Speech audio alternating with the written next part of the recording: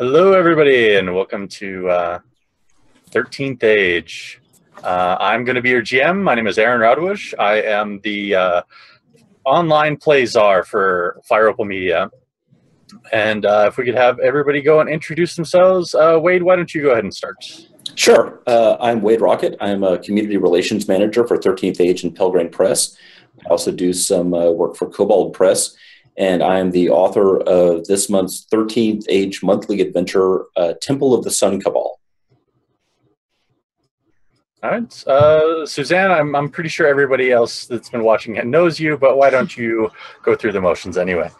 Hey guys, I'm Suzanne Wallace. I'm the brand manager for Roll20, and you are tired of seeing my face, but too bad, because I'm excited for this game very much.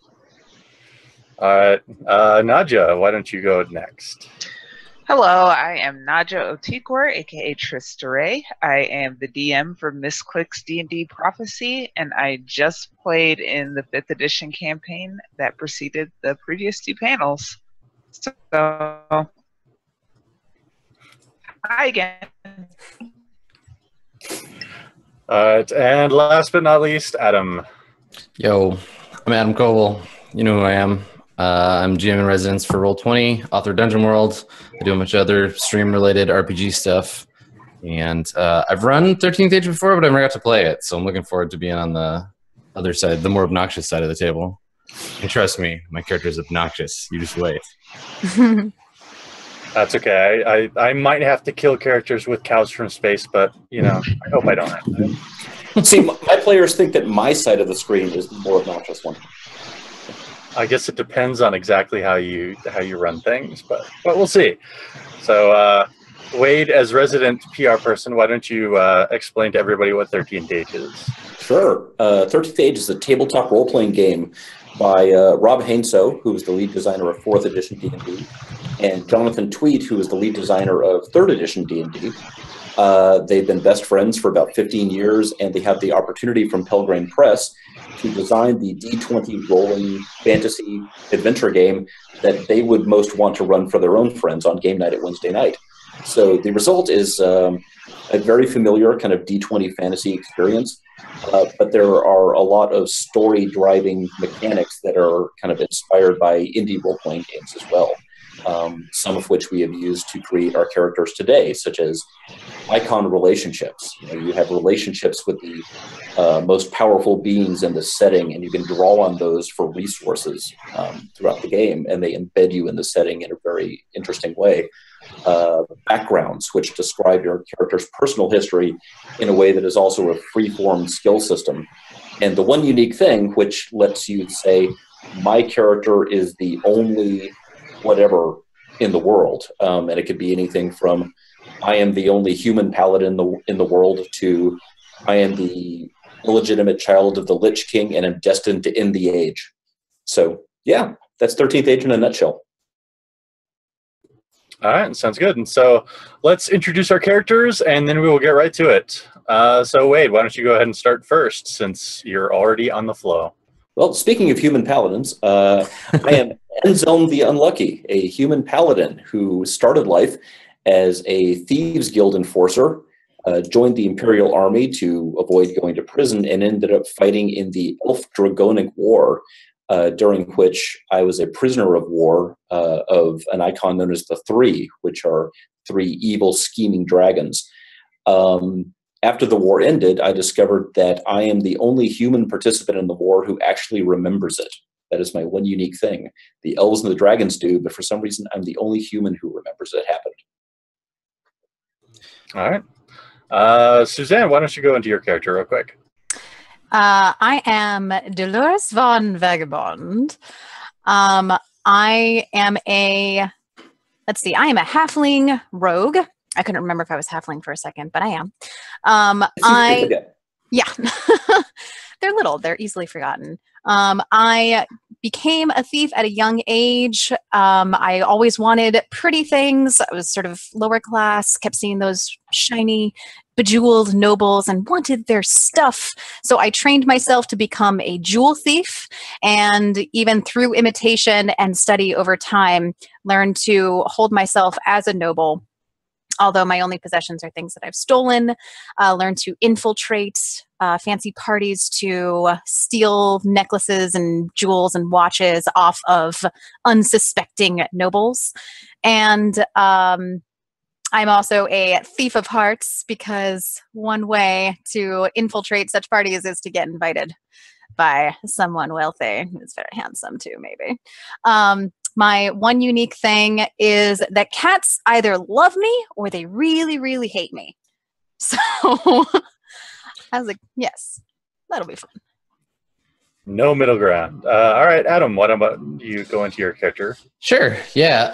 So I'm leaving lots of space to fill in for my character. I'm just an outline right now, but I'm playing Throndir Throndarian of the noble house of Throndarius. I'm a high elven wizard. I used to be a prince of the elves, but I pissed off my girlfriend, the elf queen, and she was like, "Nah, get out of here." It's debatable whether or not she was actually my girlfriend, but I tell people that. And after being exiled from the kingdom, I've been experimenting with magic, and I'm kind of going for like a Timothy Leary of Elf Wizards vibe. Yeah, my one unique thing is as the result of some magical self-experimentation, I can taste magic. It's a thing that I do now. All right. And Nadja, who is your character? I am playing the dwarf barbarian Hildebrand the Gilded. I was a miner for a long time. I would often get drunk after work, get in fights at the bar. People started laying money down on it, and I realized there's way more profit to be made in pit fighting. So I kind of did the underground fight circuit, was very successful. And I wear all of my winnings braided into my beard, hence the gilding. Yeah, you can hear me coming because I rattle and jingle with all of my bling. And I go under the fighter name Hildegild. Sweet. Awesome. Okay. So you guys are all working together. We decided earlier that you're working for an icon right now called the Prince of Shadows. He is a rogue and nefarious and mysterious figure who drives the authorities mad with his thefts, assassinations, basically anything on the dark side of things. He's kind of got his fingers into. And you guys have managed to get in his debt in some way or another. And you've been brought together to pay off that debt. Do any of your characters know each other from before, or are all of you entirely new to one another? I figure Hildegild and I probably are buds. I probably been betting on your shit for a while. Maybe wherever the last place you got kicked out of was like my fault. Yeah, probably. Yeah. And anybody that would know about underground pit fighting has at least heard my name. Yeah, word. Probably true. I wonder if Anselm and I have come into contact.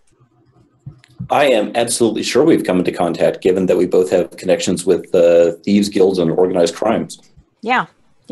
So perhaps we've worked together in the past. Perhaps we're friendly competitors.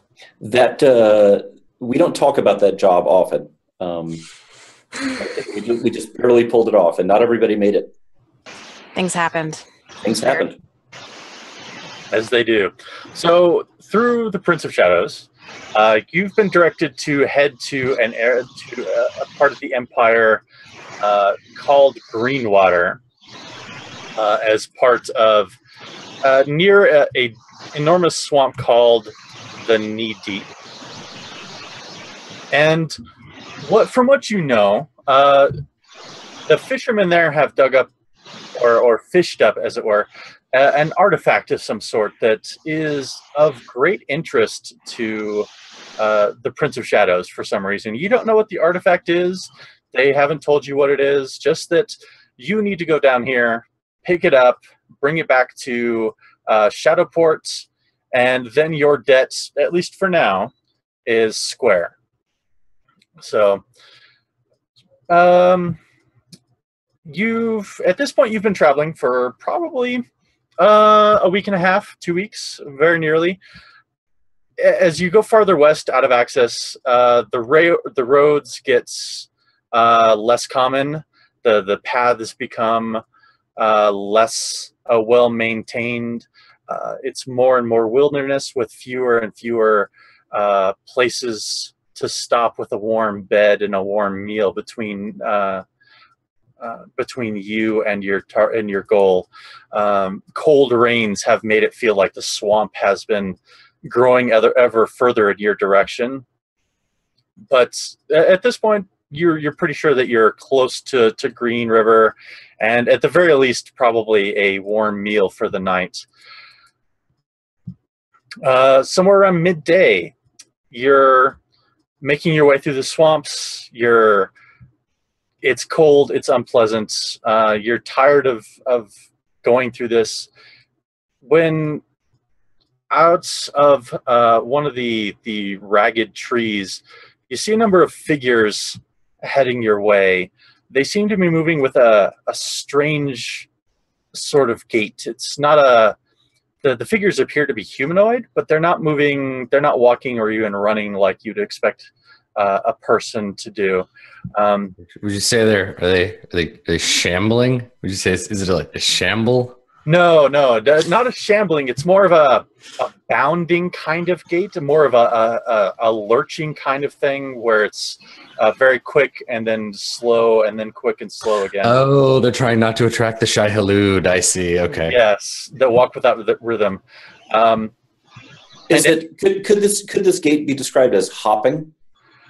Yes, that is definitely a way that you could describe this particular gate. Forget it, kids. It's Chinatown. Let's get out of here. There's not enough sun to really see them, but as they get closer, you hear a peculiar kind of sound. You've been hearing frogs and toads ever since you got into the wilderness, but now you realize that the croaking, the odd sounds are actually coming from the figures, and as they get close enough, you see that they're armed and armored. They actually are surprisingly well armored for what you expect, covered in black armor, and you actually see on one of them the clenched armored fist of the Crusader, and they begin to charge. So, oh no, Frogman. It's time. Just to be clear, we're being attacked by armored frogmen in the service of the Crusader Fist of the Dark Gods. Yes, that is exactly correct. All right.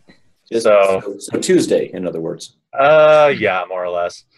All right, let me get you all on here. Let me fix your HP real quick, and then we'll have you all roll initiative. And you can go ahead and position yourselves where you'd like. I'm just dragging your tokens on willy-nilly, but you don't have to be necessarily in the place where I put you. And all right, Yeah, I'll be on way there. the heck back here. I like my blue hair. I will disable the grid because we don't need that. And with that in mind, everybody go ahead and roll initiative.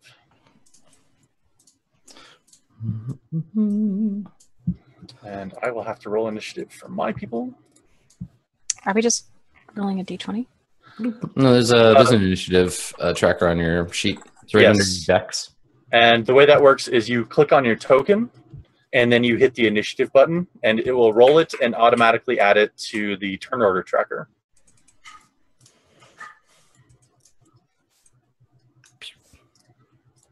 And one more. And then I have to make my rolls. Sorry. So. Oh shit, Tristan's dead boy. Wow. What up? Are they riding on tiny unicycles? Damn you, frog memes. Watch him rolling. Watch him go. No tiny unicycles that you can see. I can't find initiative. It's okay. So on the top of your sheet, you have your stat layouts, like your strength, your dex, your con, all that. So right under where it says dex, there's a box that you can't tell it's a button necessarily. Oh, there it is. It's initiative. Just click that thing. Thank you.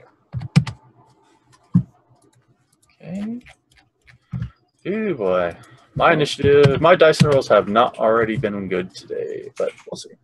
I disagree. They've been fantastic. I'm sure I will make up for it later and crit all of you to death. But we shall see. Okay. So, 13 Days uses a mechanic called the escalation die. And what will happen is it will start at 0.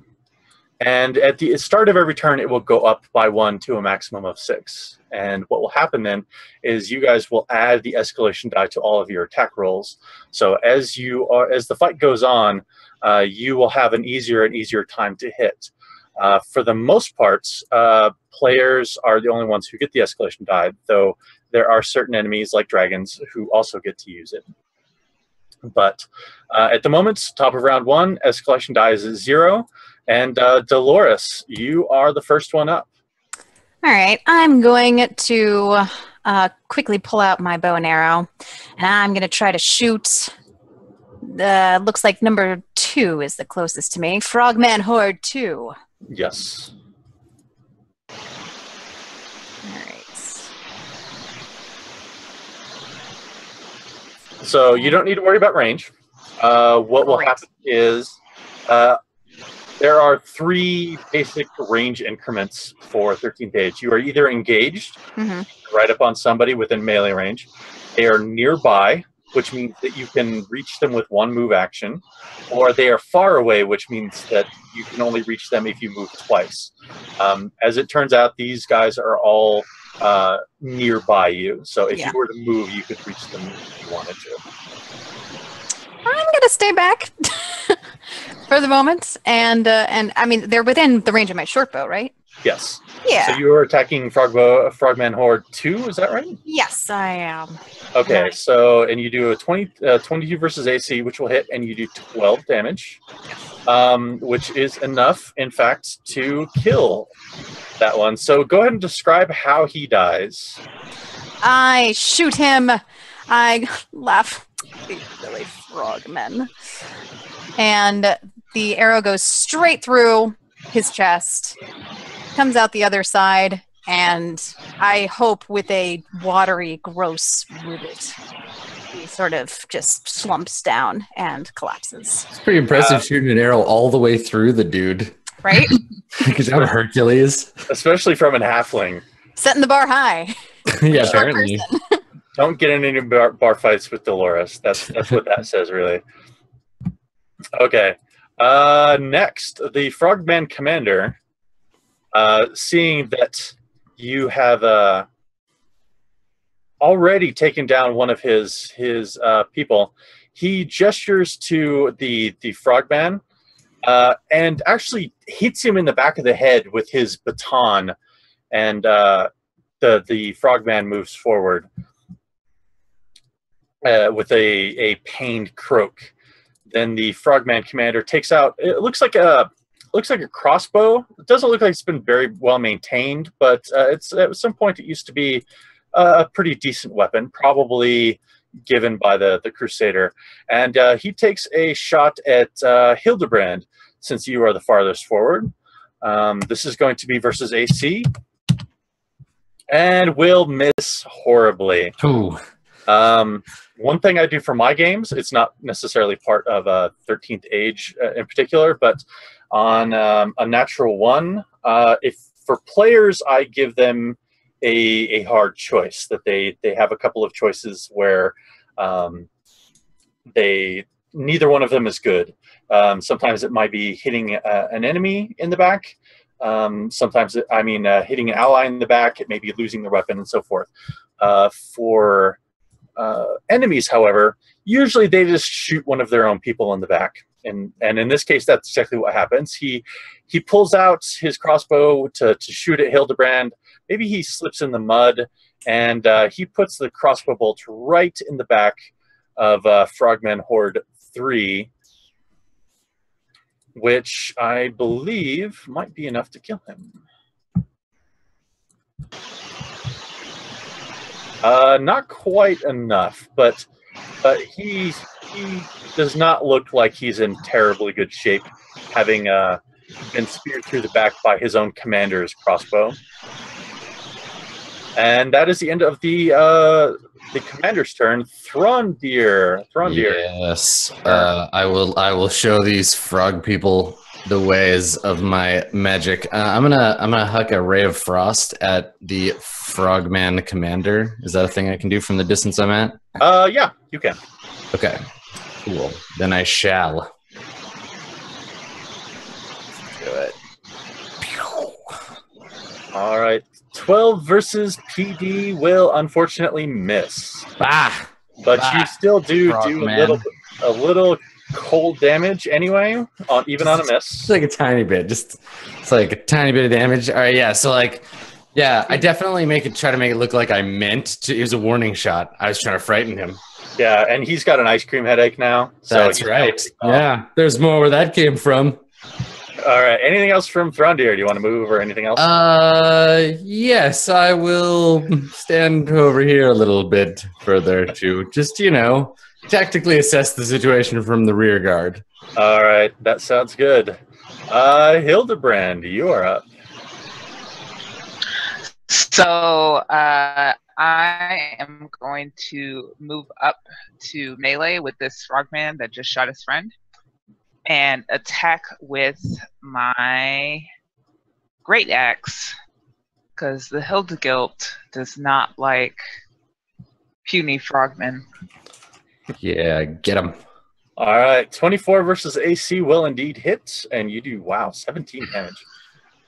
That is a considerable amount of damage, and he is now considered staggered. Don't call it a great axe for nothing. Which means he is below half his health. It is indeed a great axe.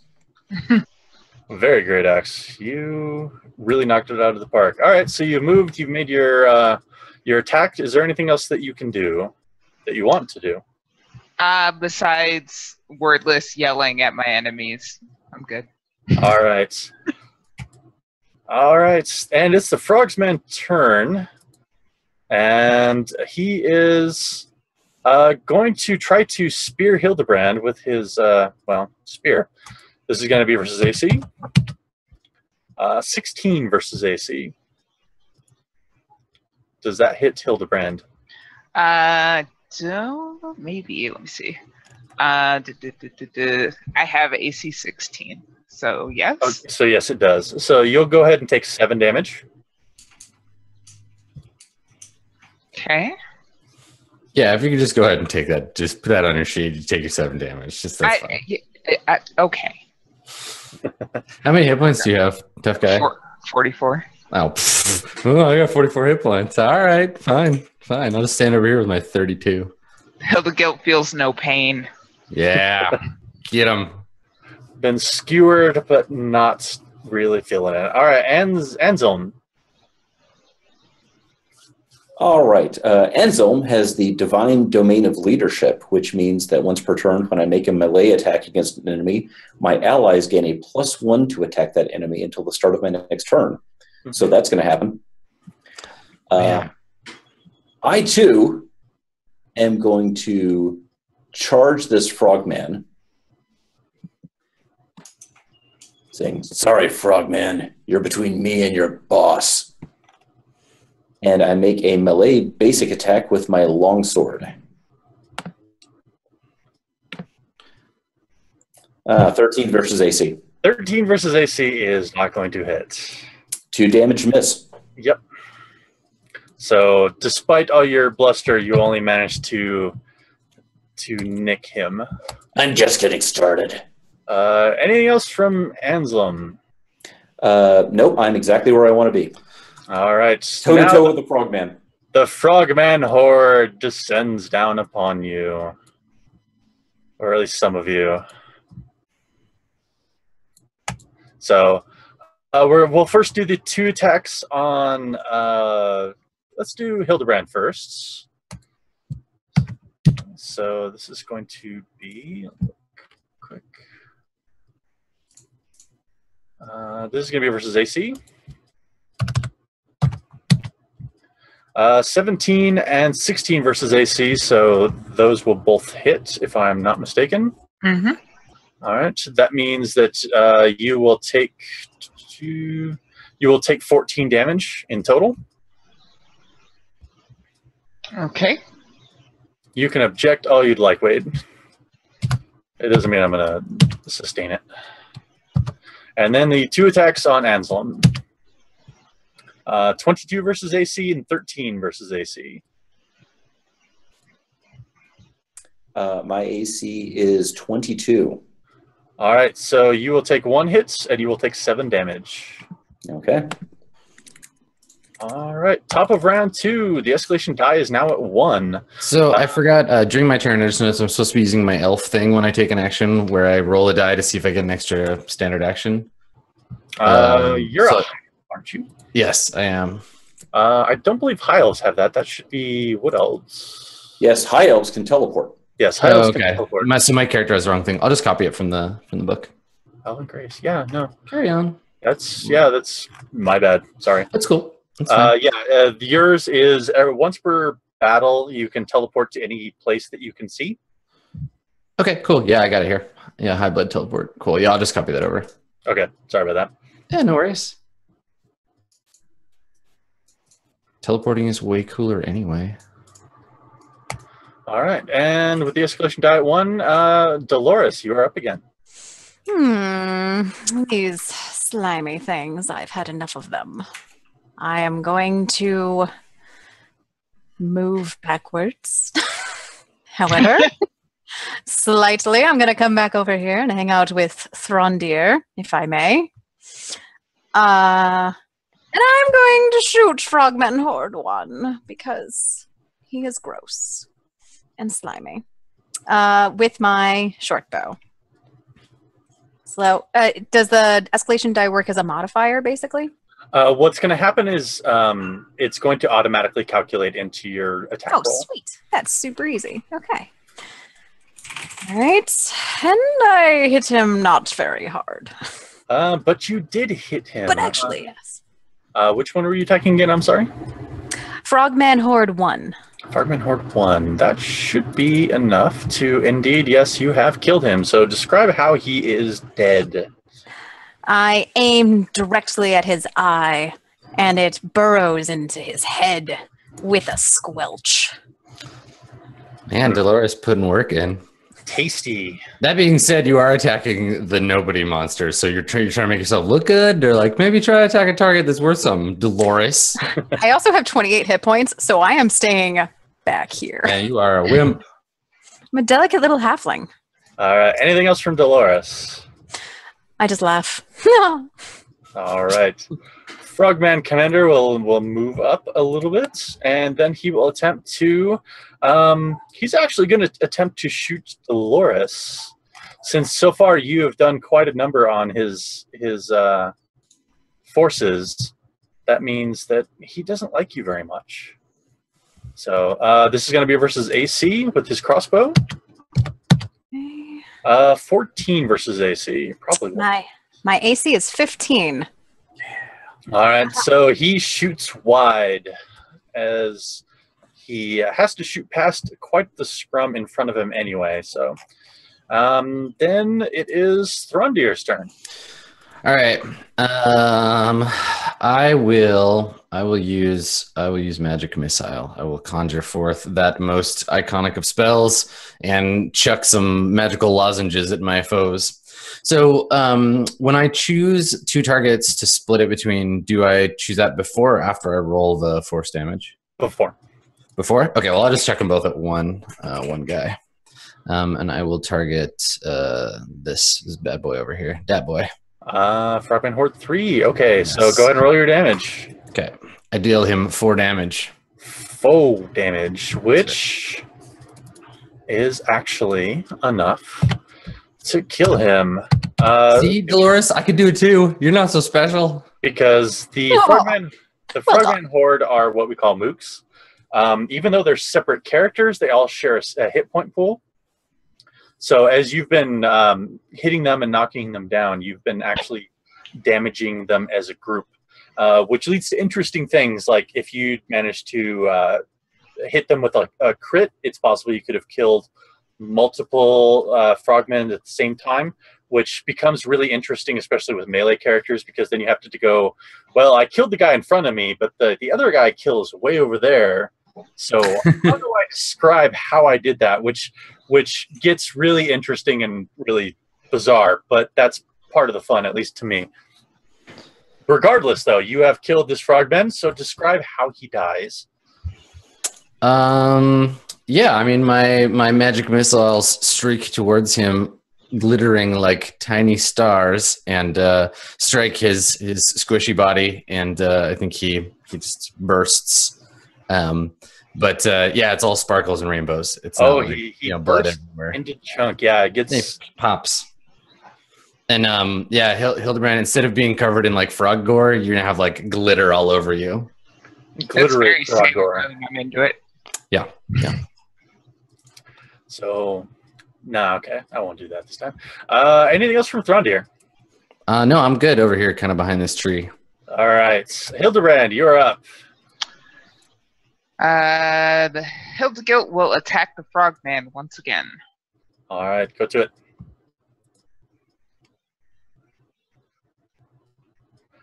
$16 versus AC, unfortunately, will not hit. Darn. So you will just do your 2 miss damage as you nick him. Does the +1 make a difference from my thingy, the leadership domain? In this case, no, it will not. You need an 18 to hit the frogman. So he's a frogman. He's slippery. He's bouncing all around, even while he's attacking you. And yeah, just didn't quite get a good hold of him this time. And he is going to attempt to spear you right back. Can I use my building frenzy and just add damage to my next? Yes, absolutely. That's yes. how that works. Right. Okay. All right. And then he will go and he will attack you with his spear. This is going to be once again versus AC. 16 hits. versus AC. So you will take another 7 damage. And then it is our unlucky one. All right. I am sick of these frogmen. So I'm engaged with 2 horde members and frogman, correct? Yes. All right.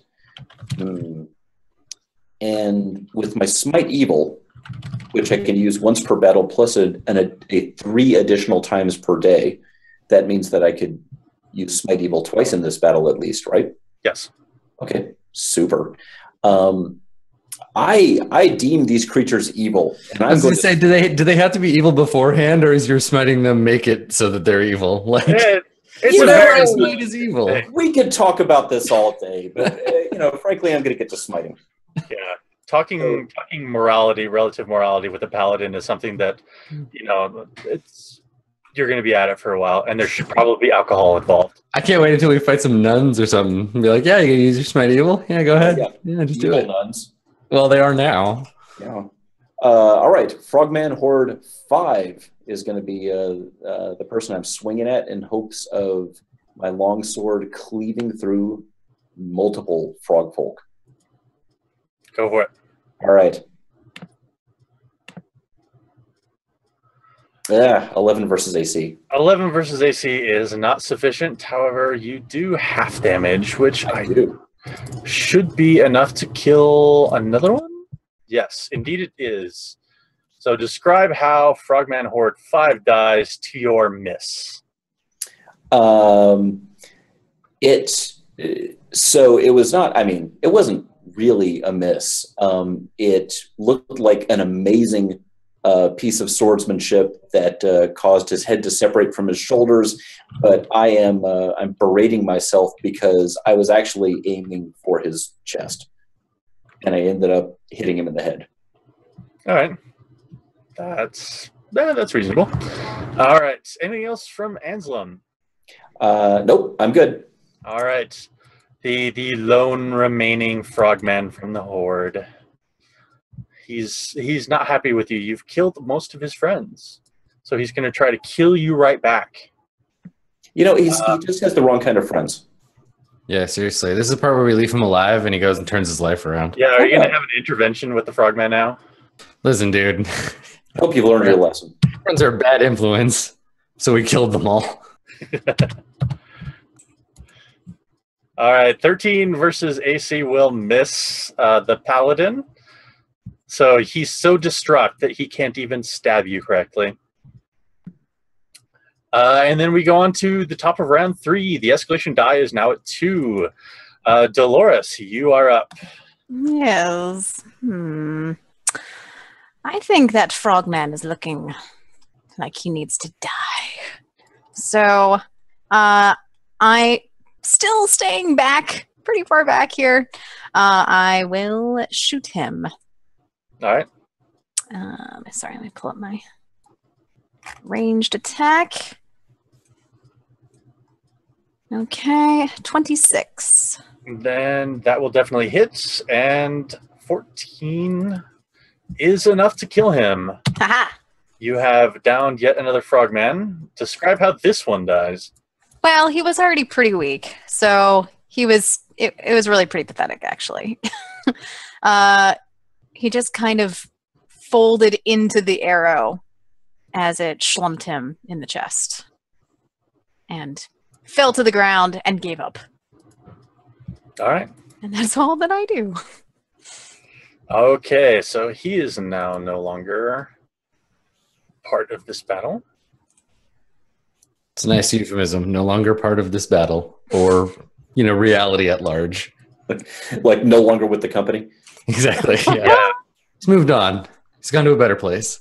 All right, the Frogman Commander, seeing which way the wind is blowing, with an angry croak, legs it, or hops it, as it were, and is entirely gone, leaving his one single subordinate left.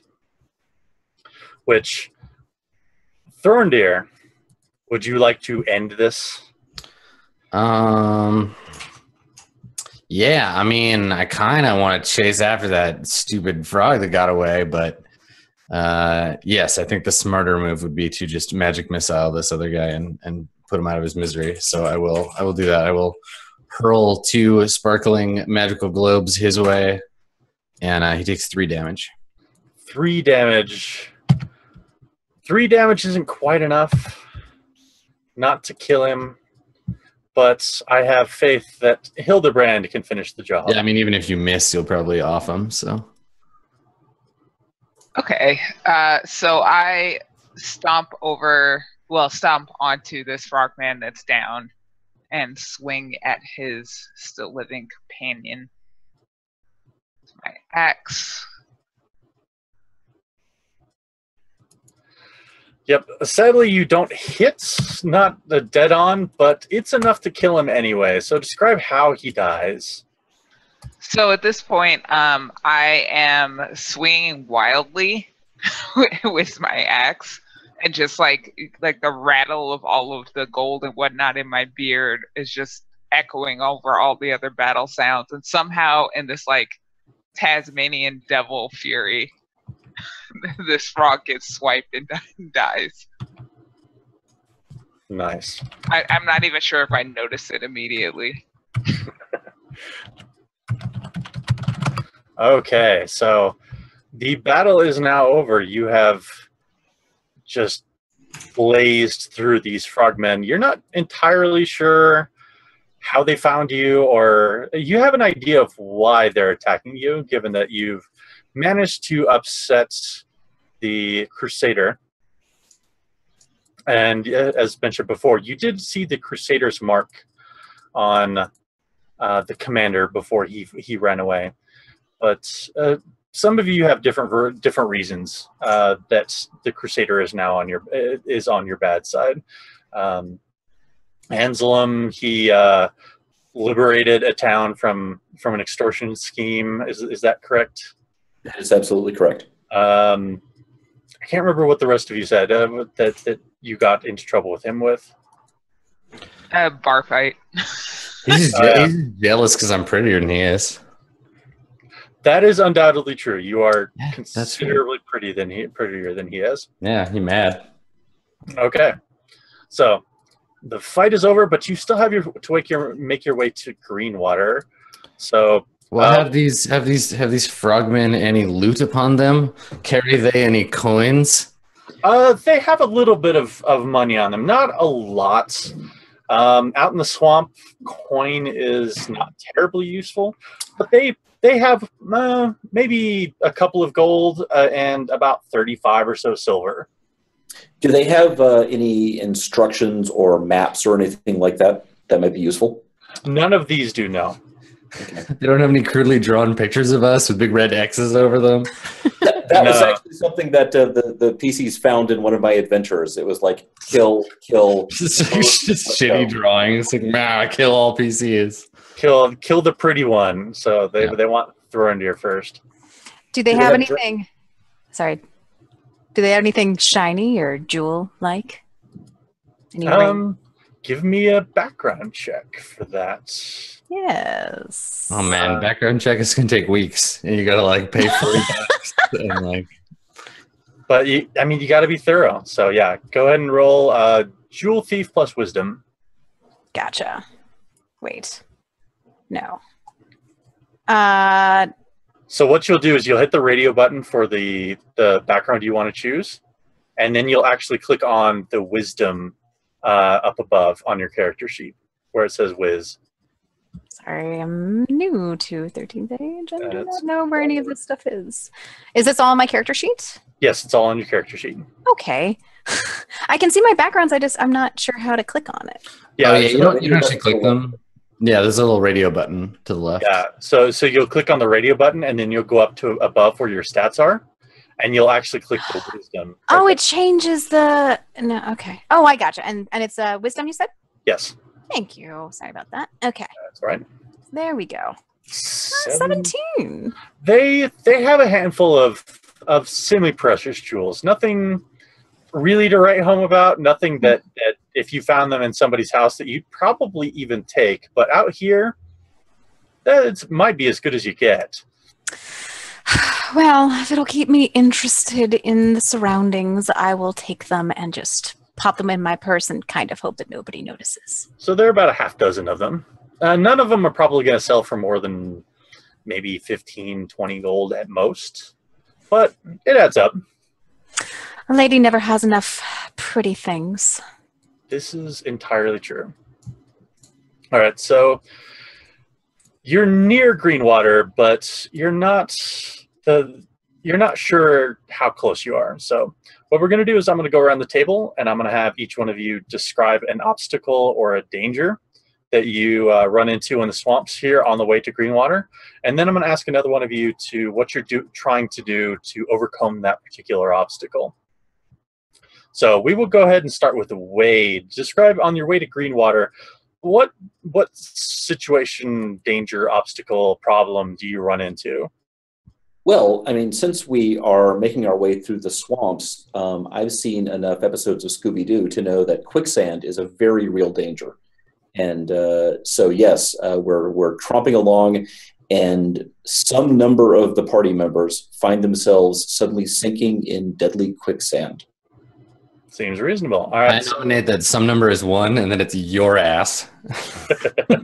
Mysteriously, I am not one of them. Weird how that happens. Yeah.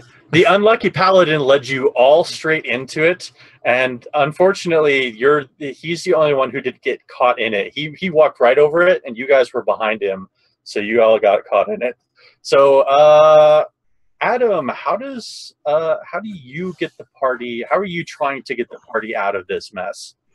By cheering them on, I guess. Like I'm fine. I just teleport out of that shit. So I'm like up on the branch of a tree somewhere, sitting pretty. But yeah, like I don't know. I encourage Hildebrandt to pull herself free, and then if there's enough Dolores left above the mud, then we can put a stick in there, pull her out.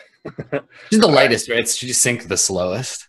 All right, give me an exiled prince plus charisma roll. Well, yeah, Exiled Prince. Cool. If I was doing it myself, I could use my like Wasteland Wanderer. But this is definitely like I'm delegating. I'm like, all right, you're the CEO of getting your ass out of the mud. So, I love how my charisma is 8 too. Brilliant. Yeah.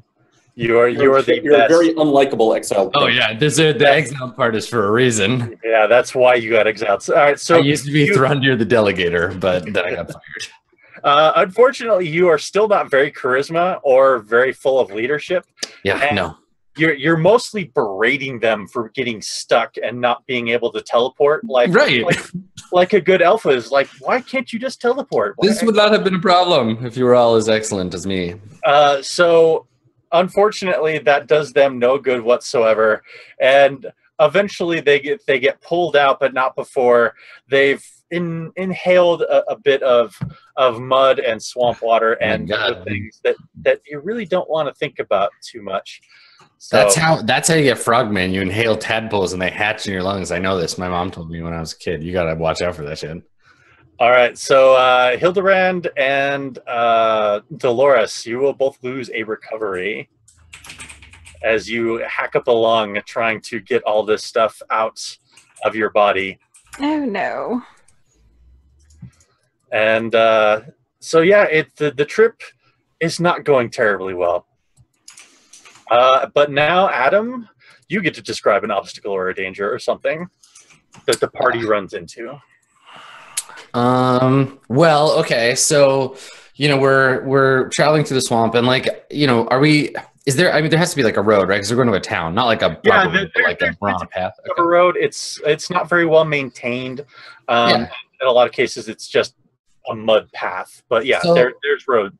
I think we get waylaid because Anselm feels the need to stop when we find there's like a wagon of pilgrims whose wagon has broken down on the side of the road, and we don't stop to help them. We stop because Anselm gets in a philosophical debate with the head pilgrim, which like drags on into the night. Does he want to know what's up with Smite Evil? I think so. I keep telling you that they're evil. We need to smite them and move on. And they're like, well, let's hold on to our frog horses here. And we need to discuss the moral implications of Smite Evil. That's we get waylaid by the dialectic and all right. So Anselm seems intent on talking well into the night with these pilgrims. Dolores, how are you trying to break things off and continue on before you have to spend another night in the cold, wet, rainy swamp? I'm kind of just complaining a lot, to be perfectly honest. I'm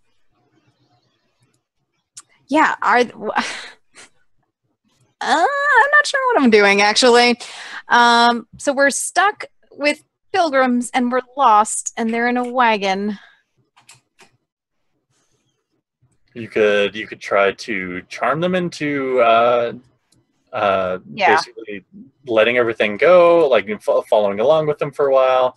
You could persuade them to stop talking to the paladin because it's a fruitless gesture. Whatever you'd like. I think I'm gonna try to compliment them into bewilderment and just say, "Oh, you darling pilgrims, you're so precious. All of your silly ways. Goodbye." And I'm gonna try to do that thing where you act like you're talking to somebody, but you're totally saying goodbye the entire time. It's like, oh, this is delightful. We have to go. Goodbye. Okay, give me some other time. Give me a Thief of Hearts plus Charisma check. Okay. Sorry, let me pull that up. And rolling it. All right, 12. 12. Unfortunately, your attempt to kind of butt into the conversation doesn't go very well. You're very charming, you're very charisma, but they're very intent about talking about Smite Evil and the moral implications thereof, and how morally relative that it really makes the ability, and they're having absolutely none of it. So unfortunately, you guys are there until well after dark, and you end up making camp with the pilgrims, and the conversation continues on, and it's cold, it's wet, it's rainy, it's unpleasant. None of you really like the paladin right now. So let's see. You guys will all take... Anselm takes 1d4 feelings damage because nobody likes him anymore, apparently. Yeah, apparently. You'll actually take quite a bit of cold damage. Uh-oh. You'll take 7 cold damage. We all die in our sleep. All of us? Yes, all of you. Even though there's a fire been built up, it's not really enough considering the cold and rain. And at this point, you guys have been on the road for a very long time, and you really need a warm bed. So in the morning, you say goodbye to the pilgrims, some of you with more enthusiasm than others, some of you with considerably less tact than others, but nevertheless, you're on your way. So, Suzanne, now you get to describe an obstacle, a danger, or a situation that the party comes across on the way to Greenwater. Well, I think since we're all cold and freezing, that one or two of us might have gotten a little bit of that damp frostbite. Yeah, maybe some extremities are feeling unpleasantly cold. All right. So with You that, can go with like we just find a treasure chest so full of gold it takes us all day to count it. Is that you can? Come on. I want frostbite. no frostbite. So Nadia, how is Hildebrand trying to get past the frostbite and get everybody on the road so you don't have to spend another night out on the road? Hildebrand will yell at her party and she'll say, the only way the cold can kill you is if you stop moving, and makes them do like warm-up exercises. Okay. Jumping jacks right now. Give me a gladiator plus either strength or constitution. I'll roll it with constitution. Oh. No, don't maximize. There we go. A natural 20. I said jump. Yeah, you said jump, and everybody was too afraid not to. How high? I right. raise my hand as tall as I can, but I'm a dwarf, so... So not that high. I try to reach it. Okay, so you guys are very much inspired or terrified by Hildebrand, and pretty soon you're on your way with incredible vigor and energy, despite the frost nipping at your nose. Aaron, was her yelling at us so effective that in fact we have gained hit points? I would actually say yes. You guys can go ahead and spend a free recovery. Sweet. So you do this by... You can do that in your character sheets. There should be a button that says recovery. Got it. And that'll go ahead and roll it for you. In fact, at this point, you can roll more than one if you need to. I definitely do. Yeah, if you're below half health, you need to roll until you're above that. So that's 19 plus 22 hit points regained? Yes, you are. Nice. You've inspired yourself even more than everybody else, I'm pretty sure. Yeah, good. Back to full health. Excellent. Hildebrand don't care about no swamp. Nope. At this point, the swamp is second nature. So, about towards the end of the day, maybe late afternoon, somewhere in the 4 o'clock range, you crest a small hill, one of the few dry places that you've seen in recent days, and see down below you what you can only assume is the village of Greenwater. It's not a terribly large place.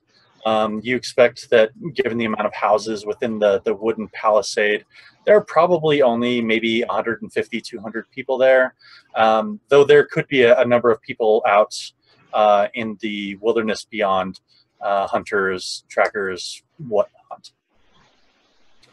And it's pretty much not what you would like to spend the night in. It looks decayed. It looks decrepit. It looks like the town on the edge of a swamp. But nevertheless, it seems a much better option than spending another night on the road. Not to mention that this is where this artifact, whatever it may be, has been uncovered, and you need to find it. So as far as we know, the artifact is in the town? Yes, Yeah. you know that it's been... It was fished up by a fisherman of some sort, and he brought it back to town where where a merchant found out about it, and that's how word got back to the rest of the Dragon Empire, the more civilized part of the Dragon Empire. Man, I'm surprised nobody's rolled up on this place yet. I guess we better make short work of it. True enough. So you enter through the gates. The guards don't look terribly interested in seeing you guys. There's a moment of where they're going, "Who the hell are you people?" And then it's still rainy. They're unhappy. They're not really doing their jobs, and they just kind of wave you through. Before you get maybe more than 50 feet, you're met by something that seems entirely out of place. There is an elderly elf man who is standing under an umbrella, and he is dressed entirely inappropriately for both the weather and the location. He's dressed like a court dandy almost, except for some much more practical boots that he is wearing.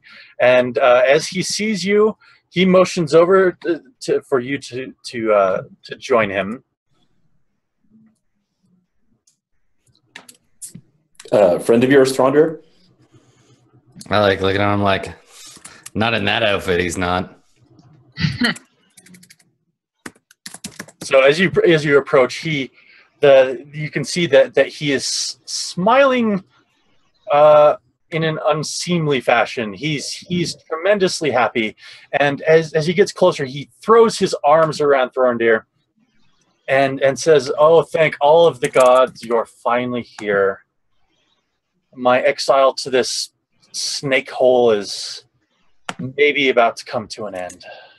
Who are you, and be why sad. are you touching me?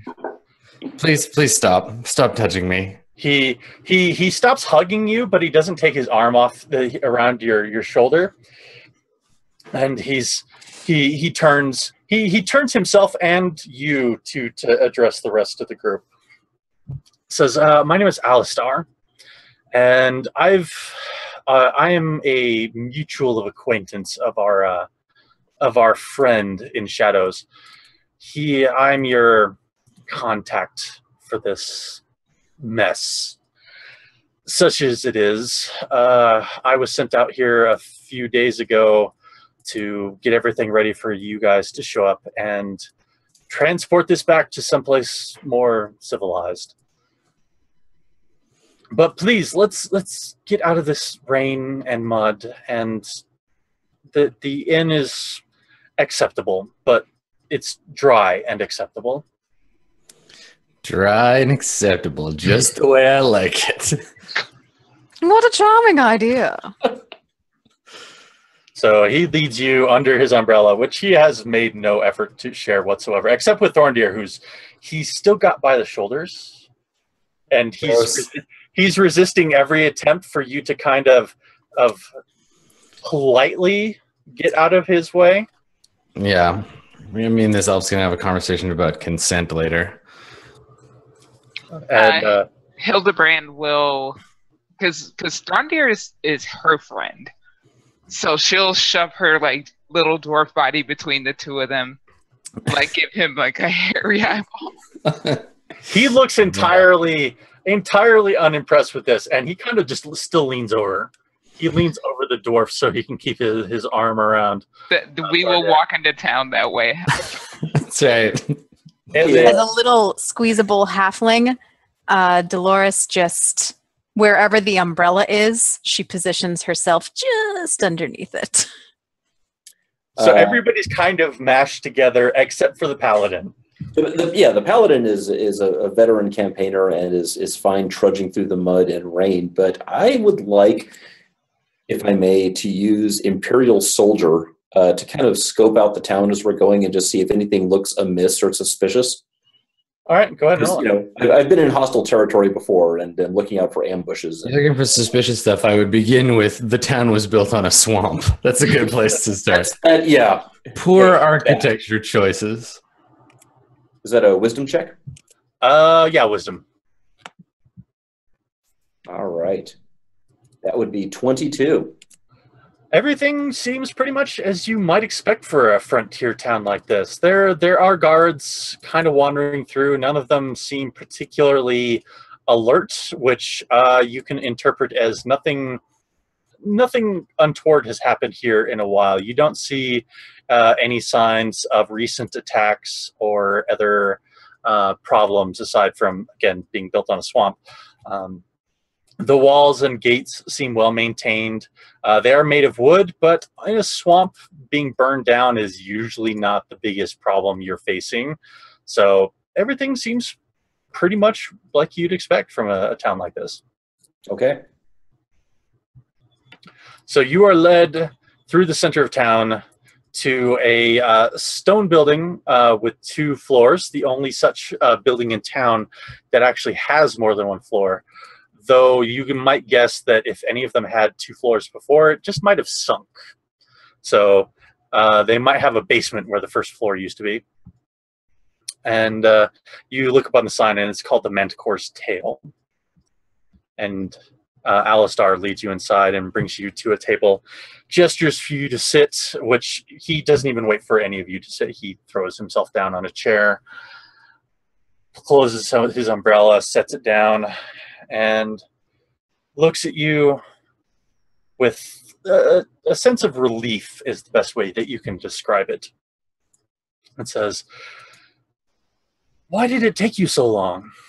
I've been out here for days, and this place is horrible." Why did it take us so long to travel through the swamp? Well, moral relativism is why. And I cast a look over at the paladin. Moral relativism. Yeah, I do also understand. Frogmen. There are frogmen in the bloody swamp. I've heard tales of the frogmen. You say that they attacked you. That's quite unusual. Usually they stay considerably away from armed groups. They've been known to attack lone fishermen, from what I've heard. But armed groups, that's quite unusual. Well, they are in service to the Crusader. The Crusader. The Crusader. This job just keeps getting better and better. Remind me never to rack up that much gambling debt ever again, even if it means not gambling anymore, because this place is bad enough without the Crusader getting his mitts involved. In any case. So, the artifact. I've not seen it myself, and that's a bit of a problem. The man that I was told had pulled this up was a fisherman named Boren, I believe his name was.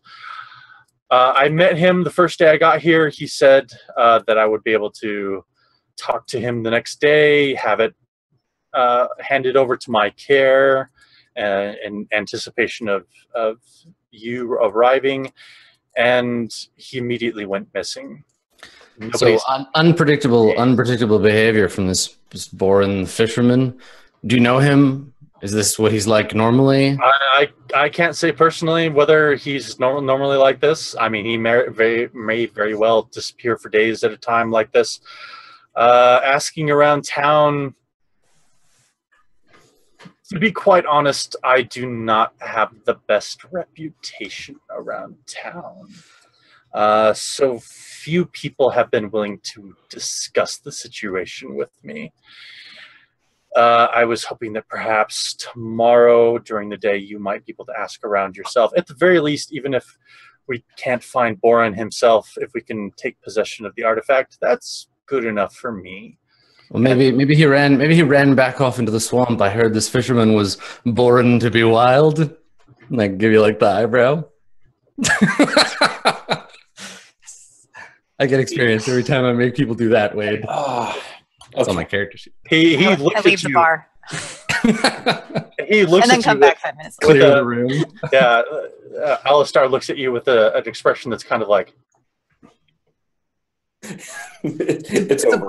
It's a pun, Alistair. he They're very opens his popular mouth. back at the Elven Court, where you obviously haven't been in some time. Those lapels are very last season, Alistair. We need to have a conversation about your attire. Now he looks angry and yet still kind of stunned, speechless. He opens his mouth to speak and closes it repeatedly as he shakes a finger at you before just pulling himself together slowly with great difficulty, as you can tell. Alistair, all elven sparring aside, it would be good to know where Boren lives and also where he was last seen. As for where he lives, he shares a small house near the edge of town, near the wall. If you're looking to just go and check it out, I'm afraid I've already beaten you to that. I've already looked inside, and unless he's hidden it tremendously well, it doesn't happen to be there. I expect from what he says that he's hidden it somewhere in town. Once he realized the value of what he brought up, he didn't want anybody else to, beat him to the punch. Not a lot of merchants come through here, but the possibility that he could sell to one of that somebody else could find it and sell to one of them, it could have happened, I suppose, was his thinking. But now he's disappeared, and I don't know if he's just out on a long fishing trip or been killed somewhere or just stuck in the mud somewhere. I mean, have you seen the mud? A bit. Far too much. It's just not right to send a man, a gentleman of my caliber out to such a place as this. It's unseemly, I tell you. But yeah, getting exiled is the pits. Dolores, where did you go? I came back in. Oh, you came back? Okay. I came back in. I think I actually, at this talk of gentlemanliness, I touch him on his arm. I go, it's so difficult. I understand your pain. He puts his hand over yours and says, "Thank you. I'm glad you understand my pain at this horrific situation. Never in my life have I been so insulted and dishonored." Such a strong, powerful-looking gentleman, such as yourself. Must be very difficult. It is. I give Hildebrand the like, Hilly, I give you the like, oh, this is how it's gonna go. Look, and maybe we just like slowly back off and try to disappear and go get a drink or something. So, my dear, you seem quite refined in your taste as well. Would you perhaps like something to eat or drink? The food is actually surprisingly good. The drink is considerably less so. However, it's something to occupy our time and mourn the loss of more civilized facilities. The Hildebrand would like a drink. I wink at him and say, "Why don't you show us all give us the best pick of what this place has to offer?" I shall do so, but permit me to go up and make our order in person. Is there anything in particular you would like? And even though he's kind of speaking to all of you, he's mostly speaking to Dolores. I order one of everything. I hear the duck is quite good. I would like to try that. If you have a rotisserie chicken, I'm always a fan. I take some umbrage at all this attention Dolores is getting, and I'm not into being around this situation while it's happening. We should Hildebrand, we should find someone for you to fight so we can make some money. Let's go pick some fights with some fishermen. All aboard that, yeah. Absolutely. As if on cue, the door opens and a number of rough-looking individuals head inside. And Alistair, with a sigh and a rolled eyes, says, Well, I suppose that was inevitable. Those are the Big Eye Gang. It's bandits, thugs. They're as far from civilized as you can imagine, and I suspect that they've heard that we have newcomers in town, well-armed newcomers at that, and they're coming to be a jerk, for lack of a better term. Well, you know, it's like the same thing as prison, right? We show up in town, we got to beat up the toughest guys, so they're right on time. There's a steady stream of them in. In the end, it looks like there's about 8 of them that come in. You see one of them head up to the bartender and ask some questions, and the bartender, with a kind of resigned look on his face, points over at you. You know, speaking of prison, I've been in prison, and I'm wondering if I could use that background to kind of size up who the leader of this gang is. Yeah, go ahead. And who do we need to hit hardest and first? Exactly, where to aim the alpha strike. Yep. That would be a 19. 19. Yeah, you've got a pretty good idea of who is very likely the ringleader of this whole mess. There's a human male, taller, broadly built, definitely has the indications that he's been in more than a few fights. The broken nose, the cauliflower ear, scars here and there across his face. He was the one who was talking to the innkeeper when it was all said and done. All right. I kind of lean over to my compatriots and mutter, "Squash face, over there's the leader." Well, I'll stand up and intercept him. I assume he's trying to come over to us after the innkeeper pointed. Yeah, he motions for all of his compatriots to come in, and they're all heading your direction. Yeah, I will intercept, and I'll do like my signature move where I kind of wag my head like this to make my beard jingle. I'll say, "You got a problem with the Hillegilt?" He looks down at you and says, "Yeah, I kind of do. But let's talk to all of your little group, stunty, so I don't have to repeat myself." Can I like just take a swing at him? Yeah, do it. Yeah, you totally can.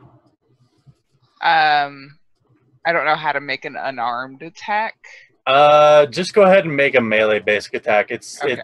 The damage. Actually, hold on. Let me do this real quick. It won't take that a sec. 0 D4. Okay. Now you have an unarmed attack. Aha! There we go.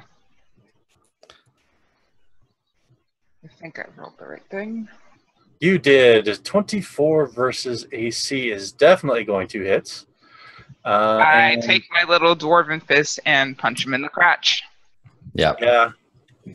Looking at the innkeeper like, "This is what you get, you snitch. This is what's going to happen to your bar. Everything's Snitches get stitches. Exactly. Indeed. There's going to be a fire where your bar was very soon." All right. So he goes down with this kind of moan in just utter agony, goes down just curled into a ball, and one of the other thugs says, "They took down Big Eye. Get them." And we're apparently going to have a fight. Yeah. So let me fix your HP because I didn't know if you were going to actually get into a fight, and then we'll go to it. The Hillegilt always fights.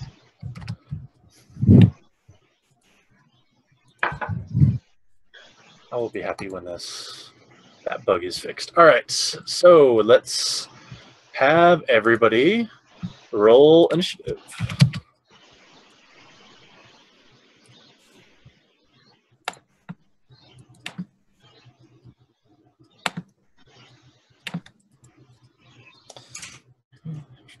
30.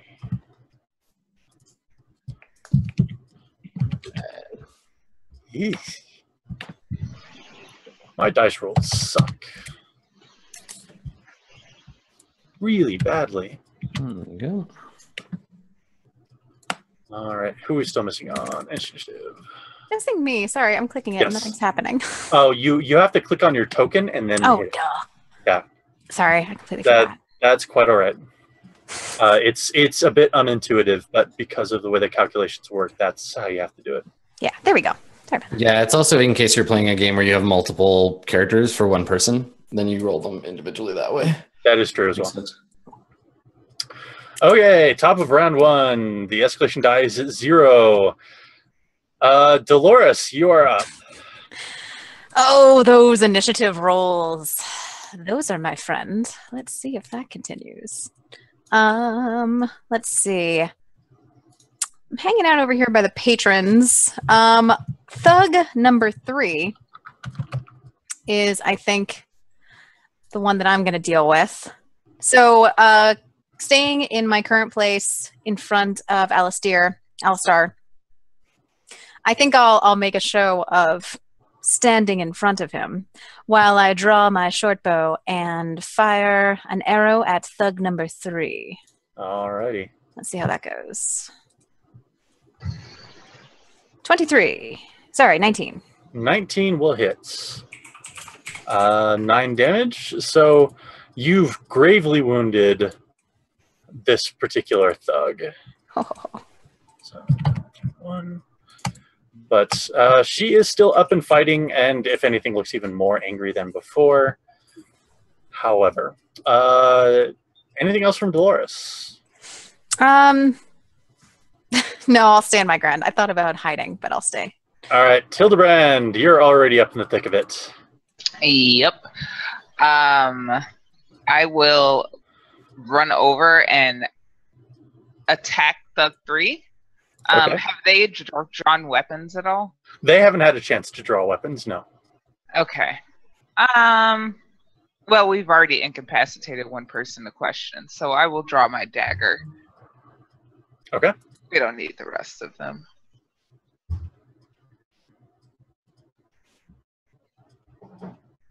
.22 versus AC will indeed hit.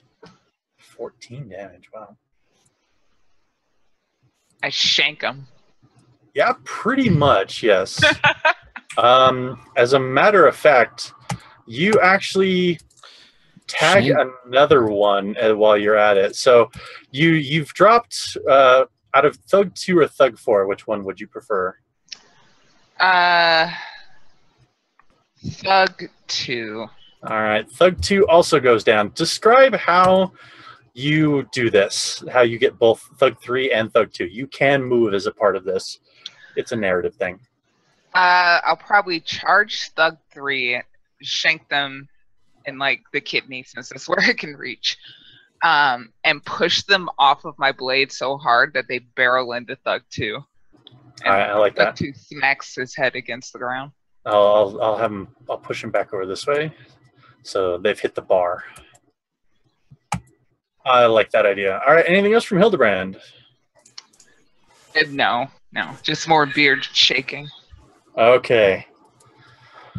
Throndir, you're up. All right. So yeah, I stand up and like roll up my poofy wizard sleeves, crack my fingers, and start chucking magic missiles. But the whole time I'm looking at the innkeeper like, you see what happens, Larry? You see what happens? I'm just like blasting. He's got the face palm going on. Yeah, He's shaking his You head. did this to yourself, buddy. So I'll take a shot at Thug 4 with my magic missiles. Alrighty. Okay, 4 damage. 4 damage. All right. They are knocked backwards, but otherwise still up okay. and moving. All right. And then I will get out of Anselm's way so that you can go run in and do your thing. And I probably like as I walk forward doing the finger guns, I turn to Anselm and I'm like, well. He just shakes his head and shrugs. I got this. All right, Thug 1, or at least what remains of Thug 1's group, which is not many actually. So Thug 4 is going to attempt. She's gonna hop up on the table and then jump over to attack the old wizard. Thug 5 is going to move up to Hildebrand, but we will resolve that one first. So they pull out daggers. And first attack is going to be against Hildebrand. This is going to be versus AC. 17 versus AC, which That's a hit. You will take 4 damage. And then the second attack against Ye Old Wizard, also against AC. 12 versus AC, I don't think even hits you. No dice. All right, just barely though. Just by that much. All right, you'll take 2 damage on the miss. Okay. As she slashes your pretty face just a little. My beautiful face. You've cut yourself. That's the money maker. You've cut yourself shaving worse, but they made you bleed your own blood, and that's right. just not right. Yeah, that blood belongs to me, not the floor. Exactly. Though, given looking at the floor, a lot of people have made donations over the years. Yeah. Anselm. All right. Anselm is going to charge Thug 4 and say, "Get away from our wizard!" and attack. So Anselm likes everybody, but I'm not sure everybody really likes Anselm. That's fine. I like the dynamic there. 23 versus AC will definitely hit 8 damage, and you will definitely put down Thug 4. So describe what you do. Let me see. It's a very clean strike, forearm extended, thrust through the heart, with such force that it pins them to the wall, and I wrench my blade free. They start to smoke as they're next to the fireplace. I also started to smoke. I need a cigarette after that action. All right. Anything else from our paladin? Nope. I'm good for now. All right. The other thugs pile in and start going after everybody. So one of them comes up to Hildebrand. A couple of them run over farther. This one can make it to Anselm. Thug 9. He's going to go after the wizard. Thug 10. They're going to go after. A lot of people don't like Hildebrand right now. So we'll do the 2 attacks on Hildebrand first. Once again versus AC. Yes, both of those will hit. I don't even need to check. So you are going to take 10 damage in total. I'm sorry, 12 damage in total. Okay. Then we will do the attack on Thorndeer. Excuse me. Mm-hmm. 14 versus AC. Okay, so that one hits me. You will take 4 damage. Okay. Against the Paladin. 24 versus AC. Just hits. So you will also take 4 damage. Okay. And lastly, against Dolores. Yep. 25 versus AC. Oh, definitely hits. So you will take 4 damage as well. Youch. All right. Top of round 2, the escalation die is at 1.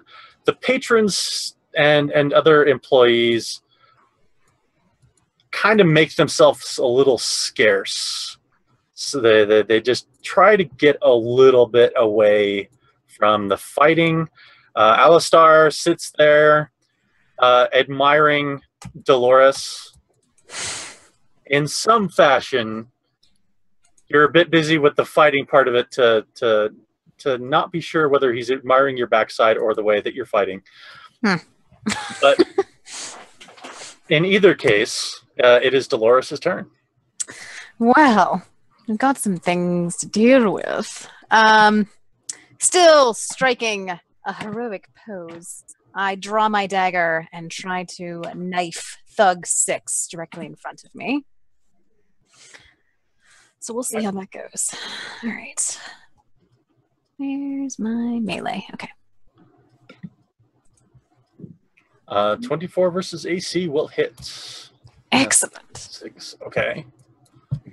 So you leave a gaping wound in Thug 6, but she's still up and angry. Ugh, how rude. Anything else from Dolores? I just sort of taunt her. Yes. Come at me. Bro. All right. Hildebrand, you're up. You have many playmates. I do. I am going to pull my great axe at this point, since they seem like they really want to mix it up. And I will attack with it. All right, which one are you attacking? Start with the 5. Okay. Uh-oh. 8 versus AC, unfortunately, will not hit. And then I will use Unstoppable to heal after... Wait, no, that's after a hit. Do I have anything... Building Frenzy? Yes, you can use Building Frenzy. And I will add to my damage with my next attack. Yes. Anything else from Hildebrand? No. I think I'm good. All right. Throndir. You have a very ugly human in front of you. Aren't they all, though? And also, don't talk about Anselm like that.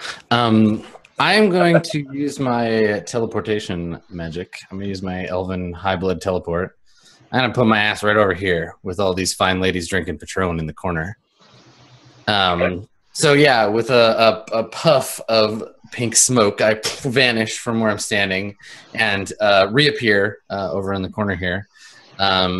And then I'm going to hurl a ray of frost at Thug 9. Let's see if I can ice cream headache this guy.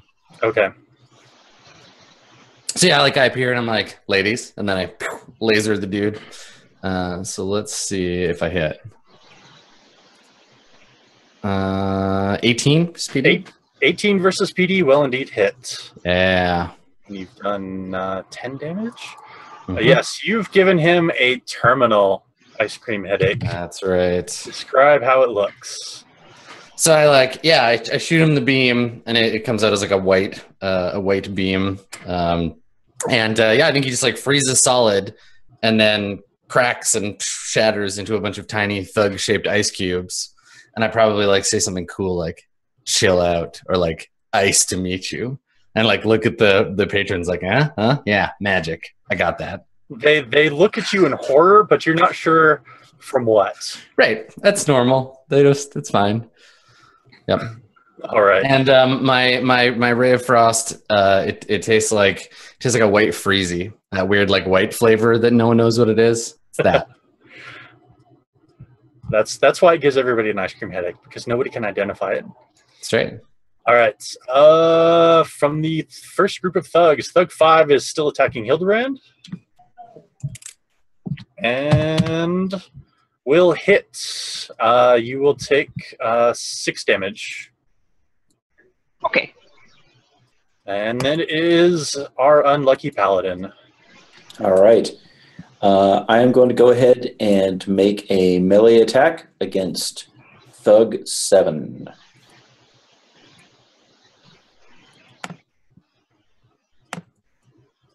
For 24 versus AC. Yep, that's a natural 20. Dope. Double damage, so that gives me 3 damage. For a whopping 6 damage. That is the best critical hit I've ever seen. Awesome. Nevertheless, it still kills him. So, because these are mooks, as you might have guessed. I just put enough effort behind it to kill them. I knew exactly how many hit points they had. All right. Anything else from Anselm? Then Anselm is going to use a move action to, let's see, jump up on the table, and I want to get in on this party. Right over here. Okay, that's fine. Yeah. All right. With that in So mind, I down the mook and then leap over their body and onto a nearby table. yes. Though they're halflings, so you don't have to leap very high. So. Well, it's good because you're wearing like some pretty heavy armor. So all things considered, Yeah, I could hop over them. you could leap over small halflings in a single bound. But only if they're very small, like Slightly smaller than usual. On the lower side of the average. All right, the thugs are not having a good time of it, but they're going to see if they can take down Hildebrand. So 2 attacks versus her. Again versus AC. I screwed that up. Let me do that again. 20 and 23 versus AC. So they will both hit, and you will take another 12 damage. It's at this point I should point out the rally mechanic. Honestly, I should have pointed out earlier. As a standard action, you can spend a recovery and heal those hit points. As a dwarf, you actually have a racial ability called Is That Your Best Shot, which at any point you can use. You can spend a recovery. If the escalation die is less than 2, you don't get as much from it, but you can still heal immediately after taking a hit. So you can do that now, or you could just wait till your turn and rally, or do both. It's up to you. In the meantime, Thug 6 is still attacking Dolores. Oh, goody. And will miss horribly. She's very distracted by that gouge you've made in her stomach. I think I look at her missed thing and I smirk at her mockingly. All right. Top of the next round. The escalation dies at 2. Dolores, you are up. I am knifing this Thug 6 with my trusty dagger, and I will maybe floor her. We will see. Thanks. And a 21. 21 is indeed enough. So that will... All right, so describe how she goes down. Aha! I think that when she missed, I let it pause for a second. I let a pause go by. Looked at it, kind of looked at her, laughed, and then knifed her in the ribs and laughed in her face as she died. All right. Anything else you want to do, Dolores? Nope, I'm good. All right. Hildebrand, you are up. So I would like to do several things. The first one is attack Thug 5 again. Okay.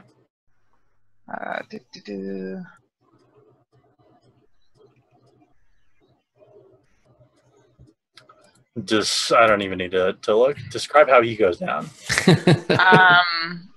I just take my great axe and cleave him in the side. Just chop him in half. Okay. And then I would like to use Unstoppable to use a recovery for 17 HP. And what else? Can I also rally? No, because a rally takes a standard action. Okay. And you use your standard action to attack. Oh, okay. Got it. And then I think... No, I can't use anything else. So yeah, I'm just going to cleave that guy and get like super turned up about it and get some health back. All right. Sounds good. Just as an aside, if anyone is really hurting and you're worried that the next hit is going to off you, I have an ability called Bastion where I can soak up half of that damage if they hit you. So just keep that in mind. Nice. Just wave at the paladin. It's like, gotcha. All right, Throndir, you're up. Some of the women have deserted you, sadly. It's okay. They just can't handle my magic. Well, I think the only thug in visual range for me is 10. So I will give Anselm a helping hand. And let's take the gamble. I'll fire the ray of frost over at 10. All right. Okay. Let's see here. Yep, 19. Yep, 19 will hit. 12 cold damage. Oh boy. All right. Describe how your freezy beam. Yeah. So it's like I don't even cast it again. It's the same beam, right? Like I'm shooting at Thug 9, and I like yell to Anselm. I'm like duck, and like swing it around. So it's just one long continual like spray. I'm like a Diablo wizard, and and you like I don't know a duck or jump out of the way or whatever. We've done this. We've played this game before. I jump in the air and it goes under me. Yeah, right. Yeah, it just goes under you and I just blast it right across their chest, and then they freeze in the same way. And then I land and kick them in the chest and they shatter. Yeah. Yeah, there we go. Perfect. All right. Anything else from you? No, I mean, one of the patrons is still here, so whatever. I got company. It's fine. Yeah. Okay. I give that patron a look like, yeah, you see that? Yeah. So, she doesn't. She looks like she doesn't know what to think, because on one hand that was kind of cool on the literal and figurative sense. Yeah. On the other hand, she might have known who these people are, and you just broke them.